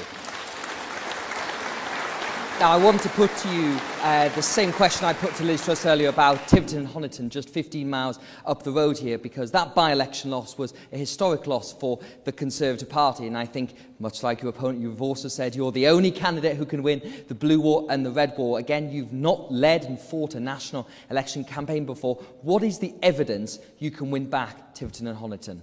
Well, first of all, I'm sure there are a lot of people here in the audience who were campaigning there, and I came down to support you. Can I just say thank you to you, because you guys did an extraordinary job in very difficult circumstances from Westminster, and actually we all owe you an enormous vote of thanks, quite frankly. So first of all, thank you for that. So, look, when it comes back to winning Tiverton and Honiton, there's the immediate issue of fixing the school, and that's one that we'll need to get on and deliver at some point soon, because I think people want to see change there. But more broadly, if you look at rural areas, you look at liberal-leaning areas, what is it we need to do? Well, look, like many of you, I live in an incredibly rural part of the country, and rural communities have particular challenges. You know, whether it's bus services, whether it's getting broadband out to rural communities to spread opportunity, whether it's making transport infrastructure work properly, and whether, as I discussed earlier, it's about backing farmers and making sure the trade deals we sign are not, quote-unquote, one-sided, as the NFU decried one of our trade deals, but actually work for British farmers. So we need to get the rural community to, first of all, realise that they can trust a Conservative government, and everything about my background should tell you that I will deliver that. But I think also what we need to do is just improve the conduct of government. And in areas like this, when I was knocking on doors and I was speaking to people, what people did not like, that in their view, government was not run properly, it was not run seriously, and it was not run with decency and integrity. And that is the change that I want to bring as Prime Minister. Well, of course, the name you didn't mention there, of course, is Boris Johnson, who was Prime Minister. And I think you may be saying that essentially some of the issues with his government are the reason you lost that by-election. And you've explained the ethical problems that you had towards the end of that government, but also disagreements in fiscal policy. So why didn't you quit earlier? Because I instinctively wanted to try and make it work. I wanted to give him the benefit of the doubt for as long as I could. And I wanted to keep serving the British people. But it got to a point where the government found itself on the wrong side of yet another ethical divide that was hard for me to defend, combined with my well-documented differences on economic policy. And so, along with 60 other members of Parliament, I took the difficult decision to leave government, because I thought that both our party and our country deserve better, and that's the change that we now need to bring. Now, just before we come to the personal quickfire round, you mentioned trade deals before, and there's been some commentary, I think, from sort of people allied to your campaign about the Australia trade deal, which had particular things to do with farmers, and saying that this shows Liz Truss's Remainer roots, which I think was probably quite a surprising thing to people who've seen what Liz Truss has been saying about Brexit. But do you think there's a problem with the trade deals we've negotiated in terms of agriculture, and would you like to overturn the trade deal with Australia because it's not good enough for farmers? Well, we can't rip up treaties that we've already signed with these countries, but what the lesson we need to learn is that we shouldn't be rushing to sign trade deals as quickly as possible. We should be taking the time to get them right, and we should make sure that they work for British farmers. It's not rocket science in that regard, because our farming communities are incredibly important to our country. I see that every week when I go home to North Yorkshire. My neighbour is a dairy farmer. The NFU tells me I represent more farmers than any other constituency, and I certainly represent more sheep than people where I am. So this is something that I acutely feel every week. And I want to make sure that we run a government that is respectful of rural communities, that's supporting them, that is prioritising food security and food production and backing our farmers. That's here at home, and it's with trade deals, and that's the change that I will bring. Right, now let's do the quick fire personal round before we get out to questions from the members here. So the same ones that I asked to Liz Truss. Which opposition politician do you admire the most? Oh, gosh. Right. Well, probably let's try not damn them by outing them now. So rather than give you one who is currently there, I'll give you my favourite one that is no longer with us, and that's Hugh Gateskill. And he was a Labour Chancellor in the 50s. And a former Wycomist as well, if I believe. There we go. So he was at the same school as me. I have a picture of him up in my study when I was in Downing Street, alongside Nigel Lawson and William Gladstone. The reason I chose Gateskill, because even though he was a Labour Chancellor, here are some of his policy positions. While the Labour Party wanted to ban the bomb and do nuclear disarmament, he was in favour of the nuclear deterrent. Well before Tony Blair thought about it, he wanted to abolish Clause 4. And then also, while the rest of the Labour Party was headlong into more European integration, he remained very sceptical of the European project. So as far as Labour politicians go, I thought he was pretty sound. There we are. Number 2, are you a person of faith? And do you practice religion regularly? Yes and yes. I am a Hindu, I'm a practicing Hindu, and that's how we've raised our kids. And as I was saying, just a few weeks ago, I was back at my temple in Southampton where I grew up, because every year we have a family prayer day where we cook lunch and serve it to the community, and it was a very special part of how I was brought up, and it's a special part of how I live my life today. Number 3, what is the one public perception about you that is most wrong? You know, it was what you touched on before, about it's this idea of continuity versus change. And, you know, actually, I've spent my life wanting to do things differently. I'm not in this just to manage things. I'm in this to radically transform things. And we talked about that with Brexit, where I took the side of the argument was about doing something brave, doing something different, being bold. You saw that from me during the pandemic. I ripped up the rule book in a matter of weeks to design programs, interventions, policies that this country had never seen before, and made sure that we protected people's jobs and businesses. When it came to the lockdown that people wanted to do last Christmas with Omicron, I came back from a business trip abroad and I wanted to stop that from happening, and I'm glad I did with others make sure that we didn't walk into another lockdown which would have needlessly damaged, thank you, the country. And if you look at my plans going forward, yes, of course I want to be responsible in managing inflation. That's a sensible Conservative thing to do. But gosh, do I want to be radical about how we grow this economy. As Chancellor, I set up free ports. It's one of the few things visibly that we can see as a benefit from Brexit. I want to reform financial services regulation. I want to make sure this is the best place in the world to innovate. I want to reform the corporate tax system. And actually, hopefully we'll get onto this in the Q&A.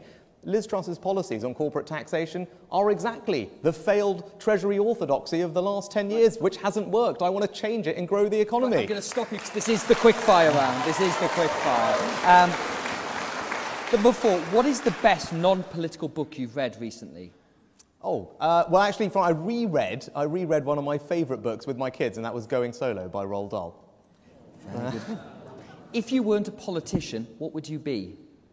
On my bucket list of life's ambitions, well, when I was a kid, I wanted to be in a Star Wars movie, so that's probably not a sensible thing to do. But I'm a massive football fan. I'm from Southampton, and if I would get to be able to run Southampton football... Oh, wow, is there a Saints fan here? Look at that. Brilliant. Well, there's 3 of them. Amazing. Well, if I could run Southampton Football Club, I would be a very happy man. Do you have any doubt about your ability to fulfil the role of Prime Minister? No, I wouldn't be sitting here if I did, right? I mean, obviously these are difficult jobs. Obviously we face challenging times, but I would have not put myself forward and asked all of you to support me if I didn't think that I was up to the task of meeting those challenges and leading our country forward to a brighter future. I passionately believe that I can do that. I can do it all for you very well. And most importantly, I can go and smash Keir Starmer and the Labour Party and the Liberals at the next election. And then finally, our last quick-fire question. What is the most embarrassing thing you've ever done? Oh, gosh. Well, certainly, recently, some of you might have seen that I struggled to pay for petrol in a car that wasn't mine. So, there we go. Not a mistake that I'll make again. You've learned how to use contactless card now for paying for petrol. It's amazing. I tell you, this technology these days, it's amazing. Exactly. There we are. Right, now let's open some questions from the audience. Once again, you can see the people with the white hoodies, and we'll get round. And I'm going to start over here because I didn't come over this end last time. Oh, yes, I'll do my best, don't worry. Could we go to this lady, just 3 Glad you're heckling him and not me yet. Exactly. Just here, thank you, lady with the glasses, thank you.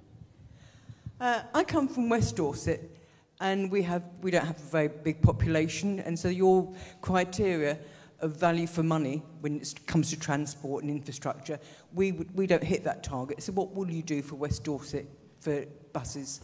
So this is the Green Book question, Rishi Sunak, about the fact that for many years the Treasury's formula for deciding where money should go has always favoured London and the South East. So what would you do to help West Dorset? Yes. Well, look, if you don't mind, I'm going to stand so I can just see all of you. So you're absolutely right about rural communities. And it's not just about transport, actually. It's about schools as well. So like you, I represent an area where you have dozens and dozens of very small village primary schools, right? And the funding formula for those doesn't work properly because it assumes that they can all be bigger and more efficient, but that doesn't work when you're trying to deal with 4-year-olds. So you're right that we need to make sure our funding formulas deal with rural areas. And I've already started to change that when I was local government minister, for local council funding, for things like social care, transportation as well, actually. We do it in a way that is better. And we need to do it more for schools. We made half of the progress before, and I'd like to finish the job. So your broader point is absolutely right. And if there are things to change, of course I'll change them, because I represent a rural area like yours, and we need to make sure that the voice of rural Britain is heard loudly and clearly down in Westminster, because not often they get it wrong. So, yes. Thank you. Right, let's go to this side of the audience. We've got lots of hands. Right. The gentleman here with there's 3 of them. Oh, there's 3 gentlemen. Oh, we've got this man stood up, so let's go for him. This is why it's like Bobby in the House of Commons. Right, yes, sir. Can you tell us your name as well, please? Hello, my name is Guy Kirkwood. I'm a farmer from Tavistock, but my question is not about farming. There are 32% of the workforce in the UK is now working in public service, in government. 32%.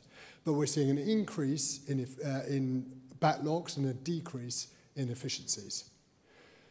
In the US, in the United States, they've started using something called software automation, and they've achieved $12 billion in savings and saved millions of hours of work. Will you support and mandate the use of such technologies if you become Prime Minister? Slimming down the public sector then. You are absolutely right. And I think mandating is probably a strong word. But when I talked about being bold and reforming public services, that's exactly what we need to do. And that's what my background will put me in great place to actually do for all of us. And the first place we need to do it actually is with the NHS. Because right now we've got this massive problem with the backlogs. And as they've already done in some trusts, we can use software automation and AI to massively rip through all the triaging and processing of them and clear up the list, and that's going to improve processing times. I tell you the other thing, though, we need to be bolder. Because if we're going to reform public services, we can't just sit on our hands. We need to be prepared to do some things differently, and this is about the radicalism I was talking about before, which is why, actually, for too long, all of you know, millions and millions of people miss their hospital and GP appointments. And it's wrong, because they're depriving people of the care that they need. And actually, I'm prepared to be tough on that for the first time, because if we can reduce the number of missed appointments, have people cancel them in advance, without spending a penny more of any of your money, we've suddenly created lots more healthcare for everyone. So that's the kind of reforming zeal that I will bring to it, and the technology will absolutely be at the heart of that. Thank you. Right, let's go over this direction here.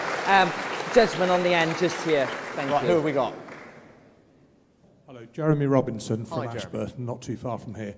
One thing that neither you or Liz Truss have mentioned at any point that I can recall is mental health. Now, I have a 16-year-old daughter who 4 years ago we suspected, or the doctors suspected, she may have autism. We tried to get some diagnosis, and we were told it would take at least 2 years to see somebody to get a diagnosis. Now, for a child, that's appalling. We were in the fortunate position that we could go privately. She was diagnosed with autism. She had to come out of mainstream schooling 4 years ago. Since then, we've been unable to get any support for her or our family. Now, we're lucky we can afford some private help, but what about the vast majority of people who cannot afford to get private diagnosis, private help? What will you do for mental health, in particular for children?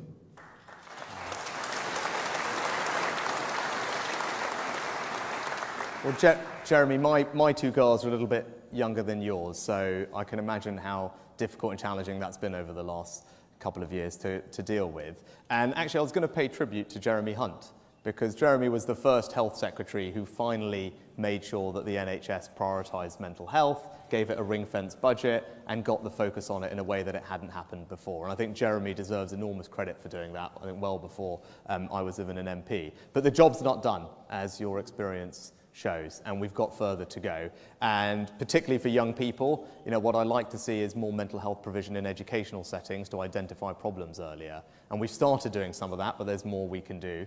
But also, we need to make sure that we stop the problem at source.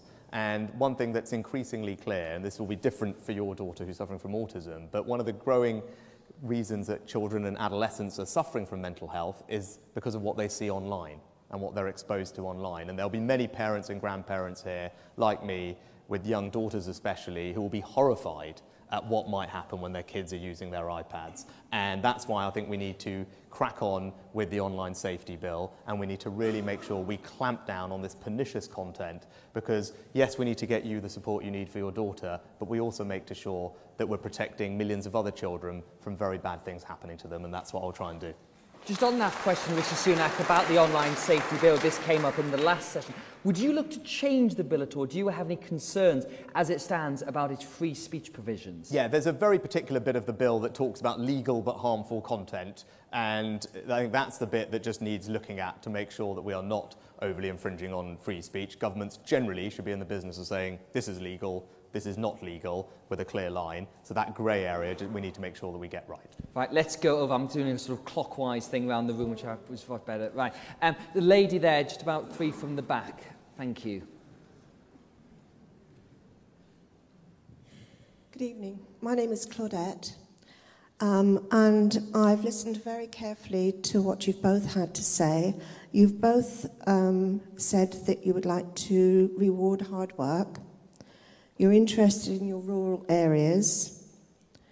And one area of growth that hasn't been mentioned is our elderly population. And that comes hard on your comments about social care. It needs to be fixed, sir. I'm retired, and I am a baby boomer. I went back to work because I spent my life working in elderly care. When the pandemic hit, I'm no hero, I wanted to help. I work for a small company, and I've got over 40 years' experience in all aspects of healthcare, especially dementia, elderly care. Could I ask you to get to the question, I'm please, getting Anna? the question is, are you listening to the state that elderly care is in? We need help now. Thank you very much. Well, thank you. So, you know, I did something as Chancellor that was quite difficult, and I've got a lot of criticism for it. And actually, my opponent wants to reverse the thing I did, and that was create a brand new funding stream for social care. Because during the pandemic, we all saw some of the frailties of the system exposed, and we don't want to repeat those. And it was very clear that, and there'll be lots of councillors here in the room, I'm sure, tonight, who grapple with this on a daily and weekly basis. And that's why I did something that, even though it was difficult, I believe was the right thing to do. Because if we're going to have any hope of properly reforming social care, we do need to put some more funding in, and that's what I did as Chancellor for you and for everyone else who relies on it. We need to also make sure that we improve the quality of social care provision. The people that are working hard in that sector don't feel that they're rewarded, they're valued enough, and part of the funding will go to improving their careers, providing with the support and training that they need to feel valued and fulfilled. But also, we need to reform things, as I was saying before, right? So we need to get the NHS to join up better with local councils at a local level. We can't have the NHS keep gobbling up all the money and social care being the poor cousin, because that's not going to work. And to the question over here, we need to fix the funding formulas, because in rural areas like this, the population of elderly people is growing far faster than it is in other areas, and the funding for the South West needs to reflect that. In fact, the South West is probably the area where the elderly population is growing the fastest in the UK at the moment. So those are all the things I want to do for social care, but all you have to remember is When it came to it, I did something that was incredibly difficult and personally difficult and politically challenging for me because I believe I want to fix social care, and if we don't do it, we won't win the next election and millions of people will not get the care that they need. Right, let's keep going and get as many in as possible. Right. Can I get the young gentleman just here, please? Thank you. Hi, Rishi. Hi. My name's Eddie. I'm a student here at Exeter. Exeter has some of the world's leading climate scientists, many of whom I've spoken to.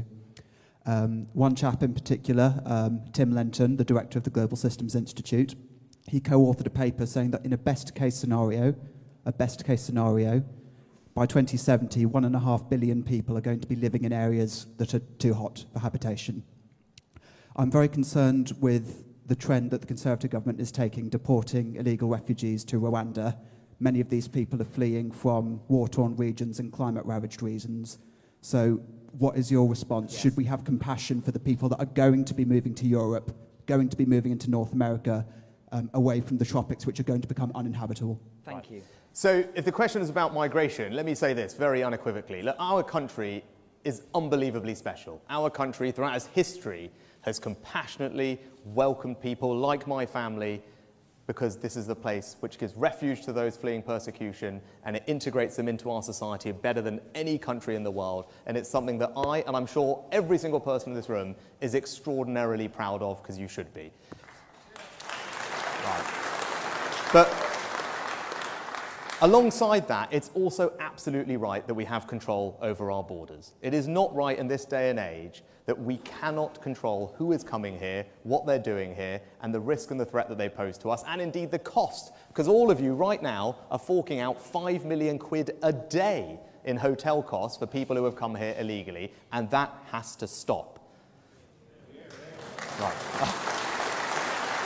So, I won't, in the interest of time, if you've got 5 minutes tonight, there's a video on my website with a very detailed 10-point plan about how we're going to do this, but I do believe in the Rwanda policy, but it's not good enough to just announce these things. We need a government that can actually make them work, and that's what I'm going to do, and that's going to mean some legal changes we'll need to make, I will make, but at the end of the day, we must have control over our borders. That is completely consistent with us remaining a compassionate and tolerant country that welcomes people from Syria, Afghanistan, Ukraine, Hong Kong, and indeed my family 60 years ago. That's who we are in Britain, and that's what we will always be. Thank you very much. I want to get 2 more questions in from the back here. I'm going to have to ask you to be as succinct as possible so we can get as many answers. Could I get the gentleman just here? Thank you very much. I'm Andrew from Exeter. Hi, Andrew. You rightly make the point that in order to achieve change, it requires both policy and character. And that includes the character of the leadership contenders, but also of their top teams. And that's very important to us members. So in light of that, would you be able to say whether you would invite Gavin Williamson to join your cabinet, please? Yeah. Well, look, I don't think it would be appropriate. I don't think it would be appropriate for me to start talking about individual colleagues like that, about jobs. That's not right, and I think hopefully you'll understand that. But I can tell you my approach to building a team. And my approach to building a team in government is to draw on all the talents and traditions of our party. And as you saw in this leadership contest, we've got some fantastic people at the top of the Conservative Party. We've got some fantastic people coming up behind them. And the challenges that our country faces are great. And we would be letting down the British people if we did not put our absolute best people forward to grip those challenges. So that's the kind of team that I'm going to build that's going to deliver for you and it's going to deliver for everyone else in this country. It's going to be a team of unbelievably hard-working Conservatives united in our mission to deliver for the British people and win the next election. Right, we're going to try and squeeze in 2 questions here. I'm sorry, we're trying to get around everyone as much as possible. Could I get the lady who's just halfway up here, please? Oh, it was actually either one of those ladies, but yes, of course, go ahead. Thank you. My name's Anne Large. Okay, we'll try and get through as many of them as possible. Yes. Yes, I'd like to know how important loyalty is to you, because I don't feel you were at all loyal to Boris Johnson. Right, okay.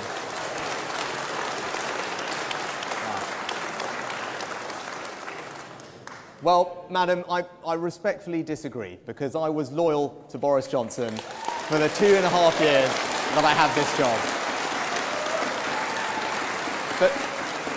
But you know what? We got to a point where put aside my economic differences, and it wouldn't be right for the country to have a Prime Minister and a Chancellor that weren't on the same page about economic policy going into the situation that we're going. Something disloyal about leaving in that circumstance. That's the right thing to do for the country, because they deserve to have those two people united. But beyond me and my economic policy differences, we got to a situation where the government was on yet again the wrong side of a very serious ethical question. And you know what? It wasn't just me. It was 60 other members of Parliament, unprecedented, resigned from government.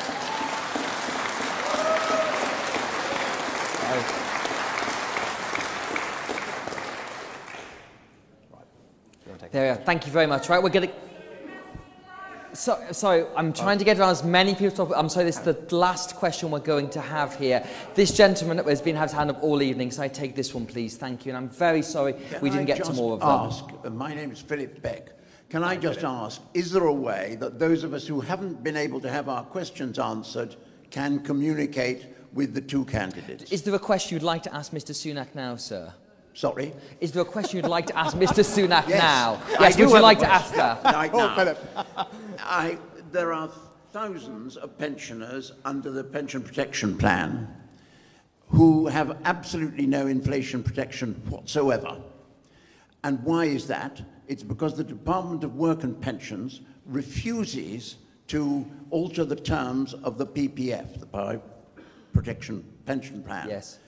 And why is that happening, in spite of the fact that the civil servants in the DWP have full pension protection? Right. Can we get something done about that, please?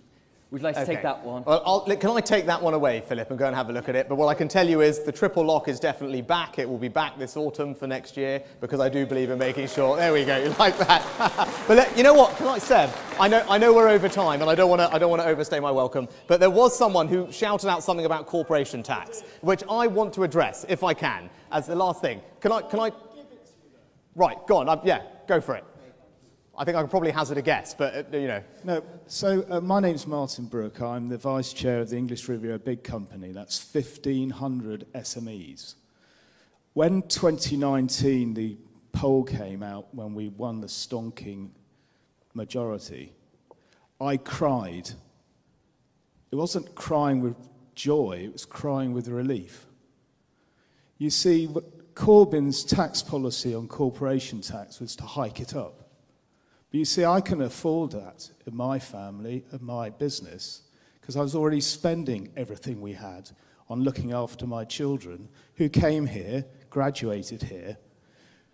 My question is, you are going to put up corporation tax on small businesses the same that Labour would do.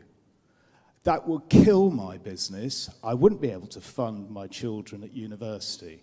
Why are you, as a Conservative future potential Prime Minister, ever thinking of whacking corporation tax up? Got it, right, perfect. Brilliant, I'm so glad you asked, Martin. I am so glad you asked so we can address this. I'll tell you what I am doing. I am reforming our corporate tax system. I'm reforming it in a radical way to make sure it actually delivers for all of you and this country. Yes, the headline rate of corporation tax is going to go up. But you know what? The rate it's going up to, it's still the lowest in the G7.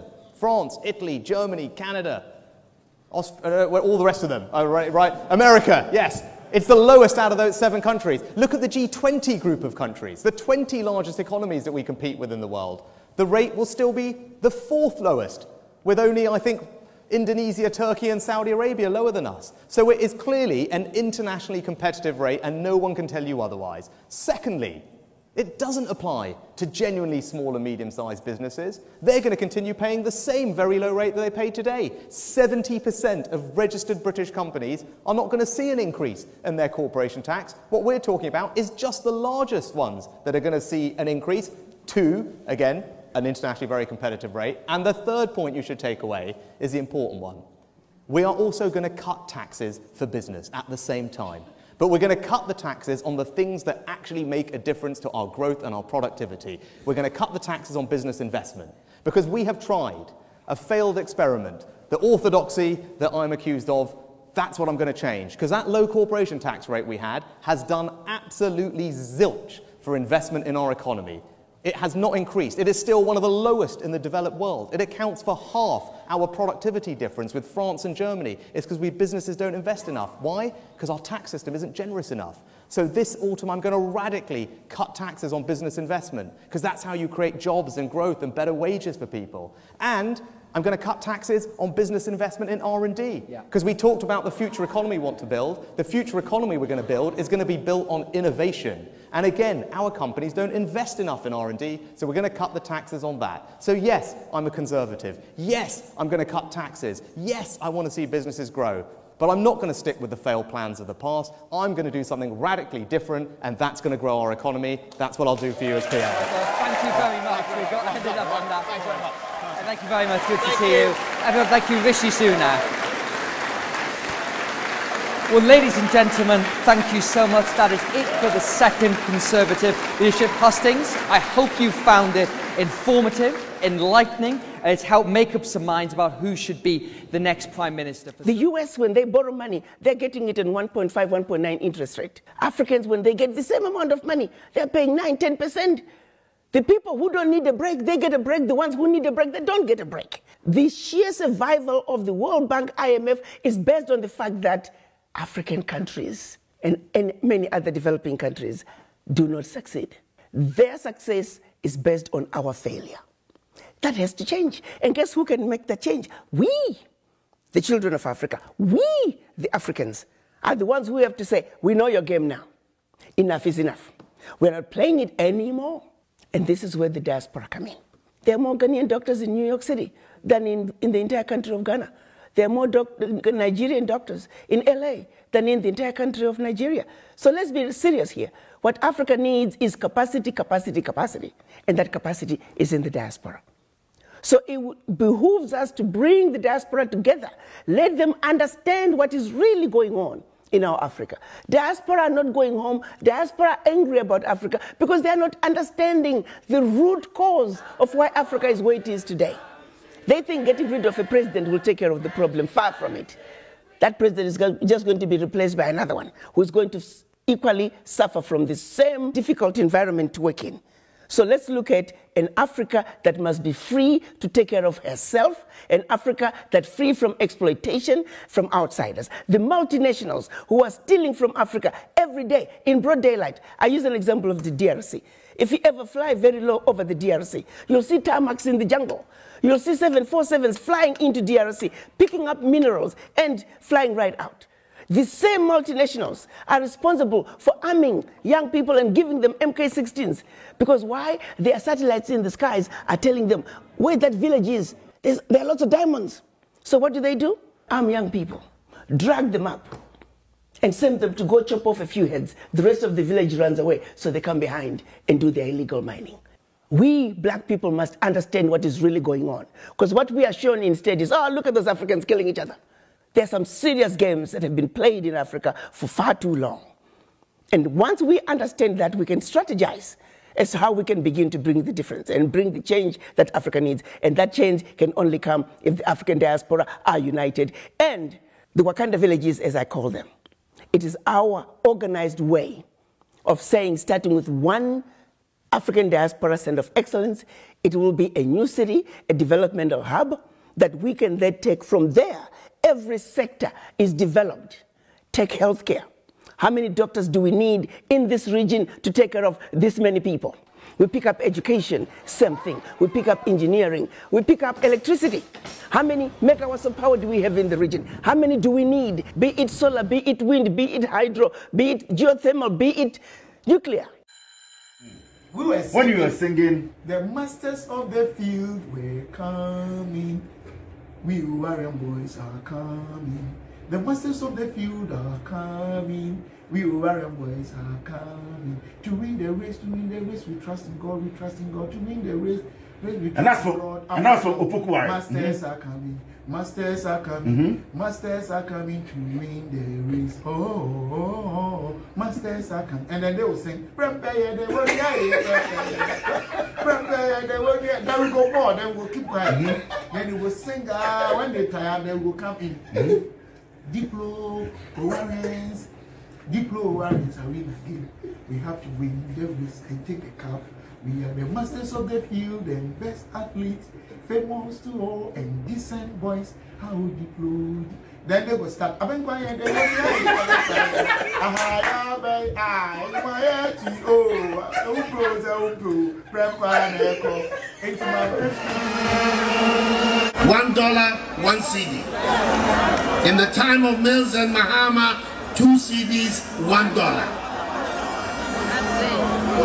If I was them, I would say to the people of Ghana, I'm sorry. We are sorry for the poor work we have done. We're going to go and think about ourselves. But that is not the people we're dealing with. The fruits of office, the money under the table has become sweet for them, so they're determined to stay. Are we going to allow that to happen? Are we going to allow that to happen? In Kufuor's time, one of the people who advised and helped him develop a strong CD was my running mate, Muhammadu Bawumia. Then he was deputy governor of the Bank of Ghana. It's one of the reasons I brought him to come and join me, that we will work on the CD and create again a strong CD that will be able to allow us to develop our economy and allow our traders and our to be able to develop.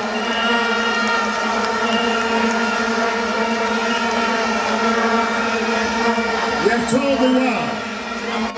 told the world that under our leadership, we're going to turn our back on the old economy, the raw material exporting economy, and build a new industrial value-adding economy in our country that will bring jobs for our people and especially for the young people of our country. That is the goal of the new NPP government and the administration of the National Government.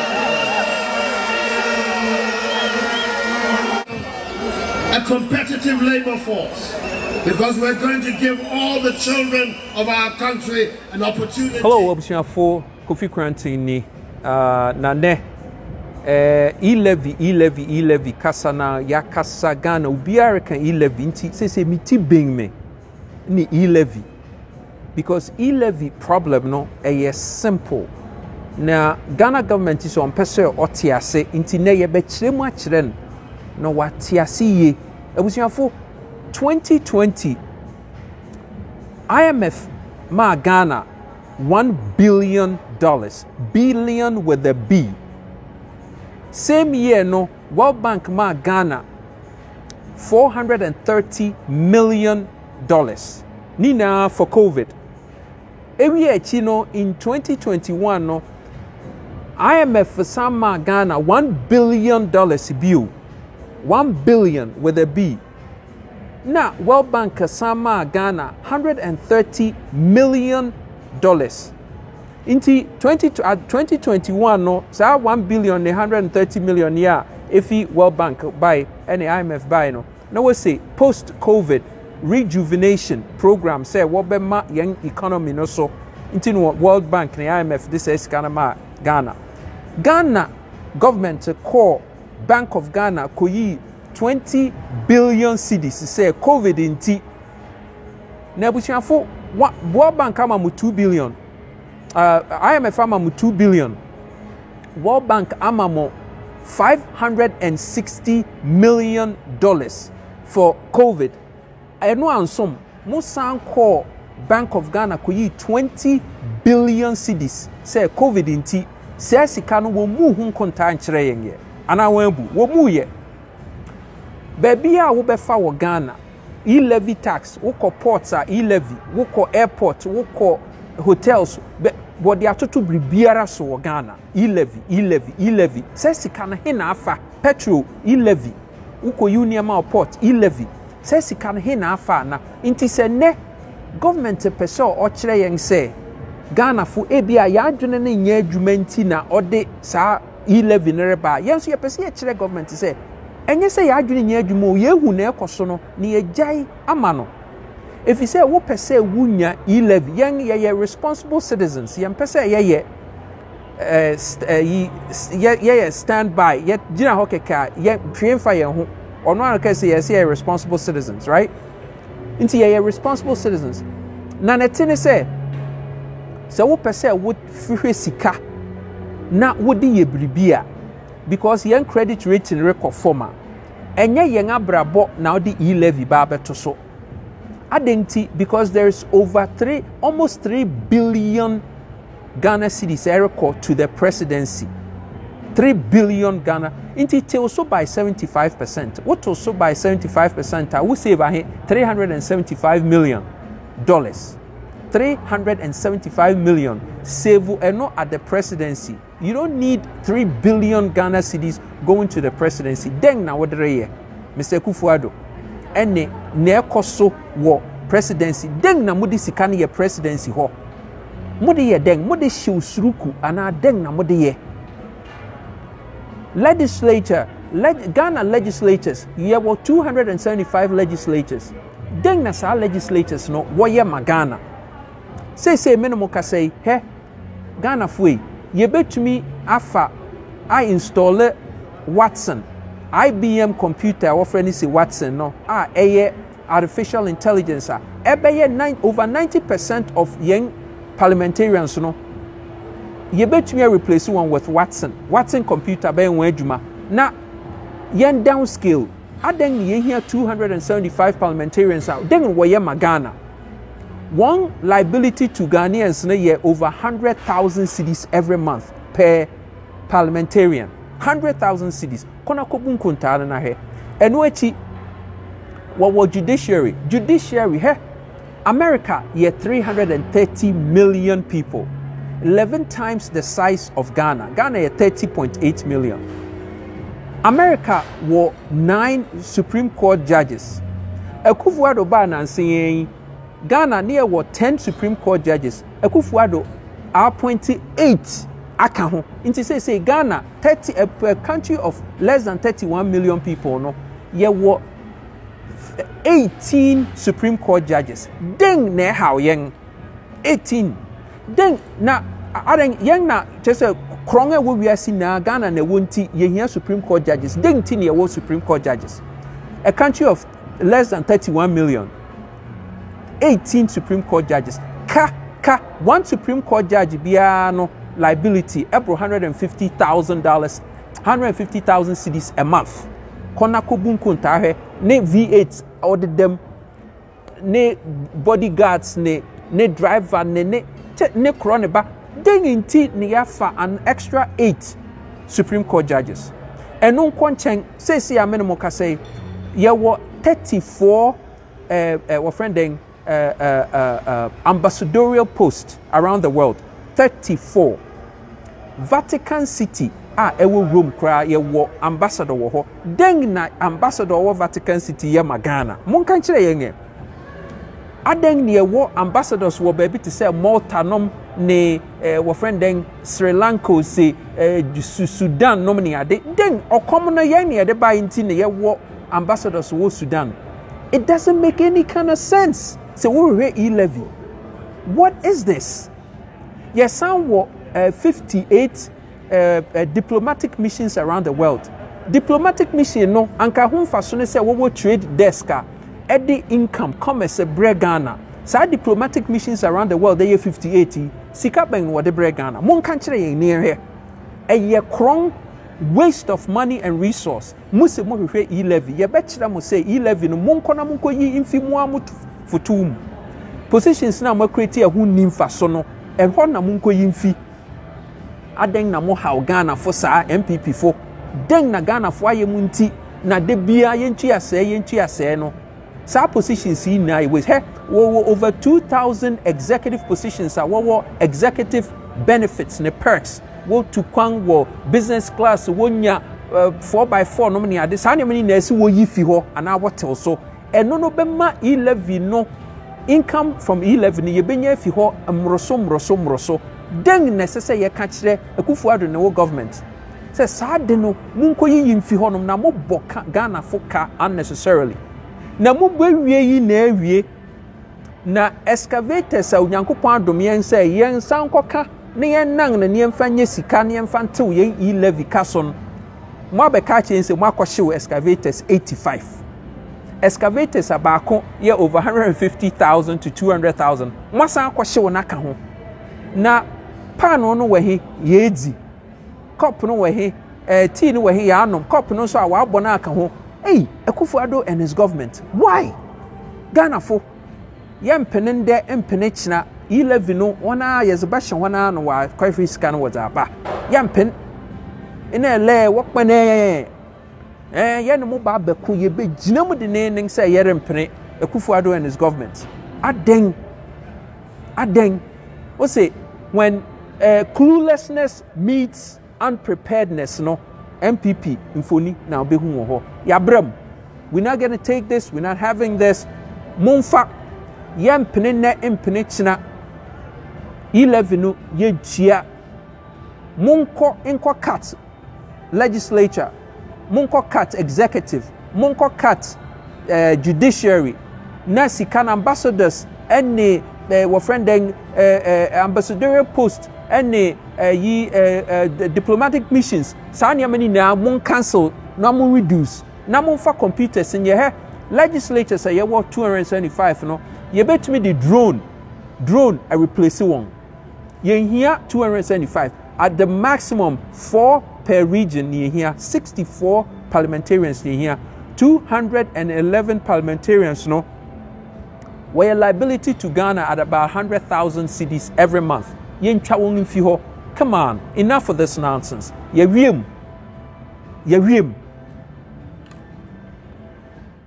Are you wedding class symbol? Okay. So when we are the class symbol of knowledge, strength, adaptability, energy, freedom, unity, hope, peacemaking, harmony, intelligence, power of love, strength.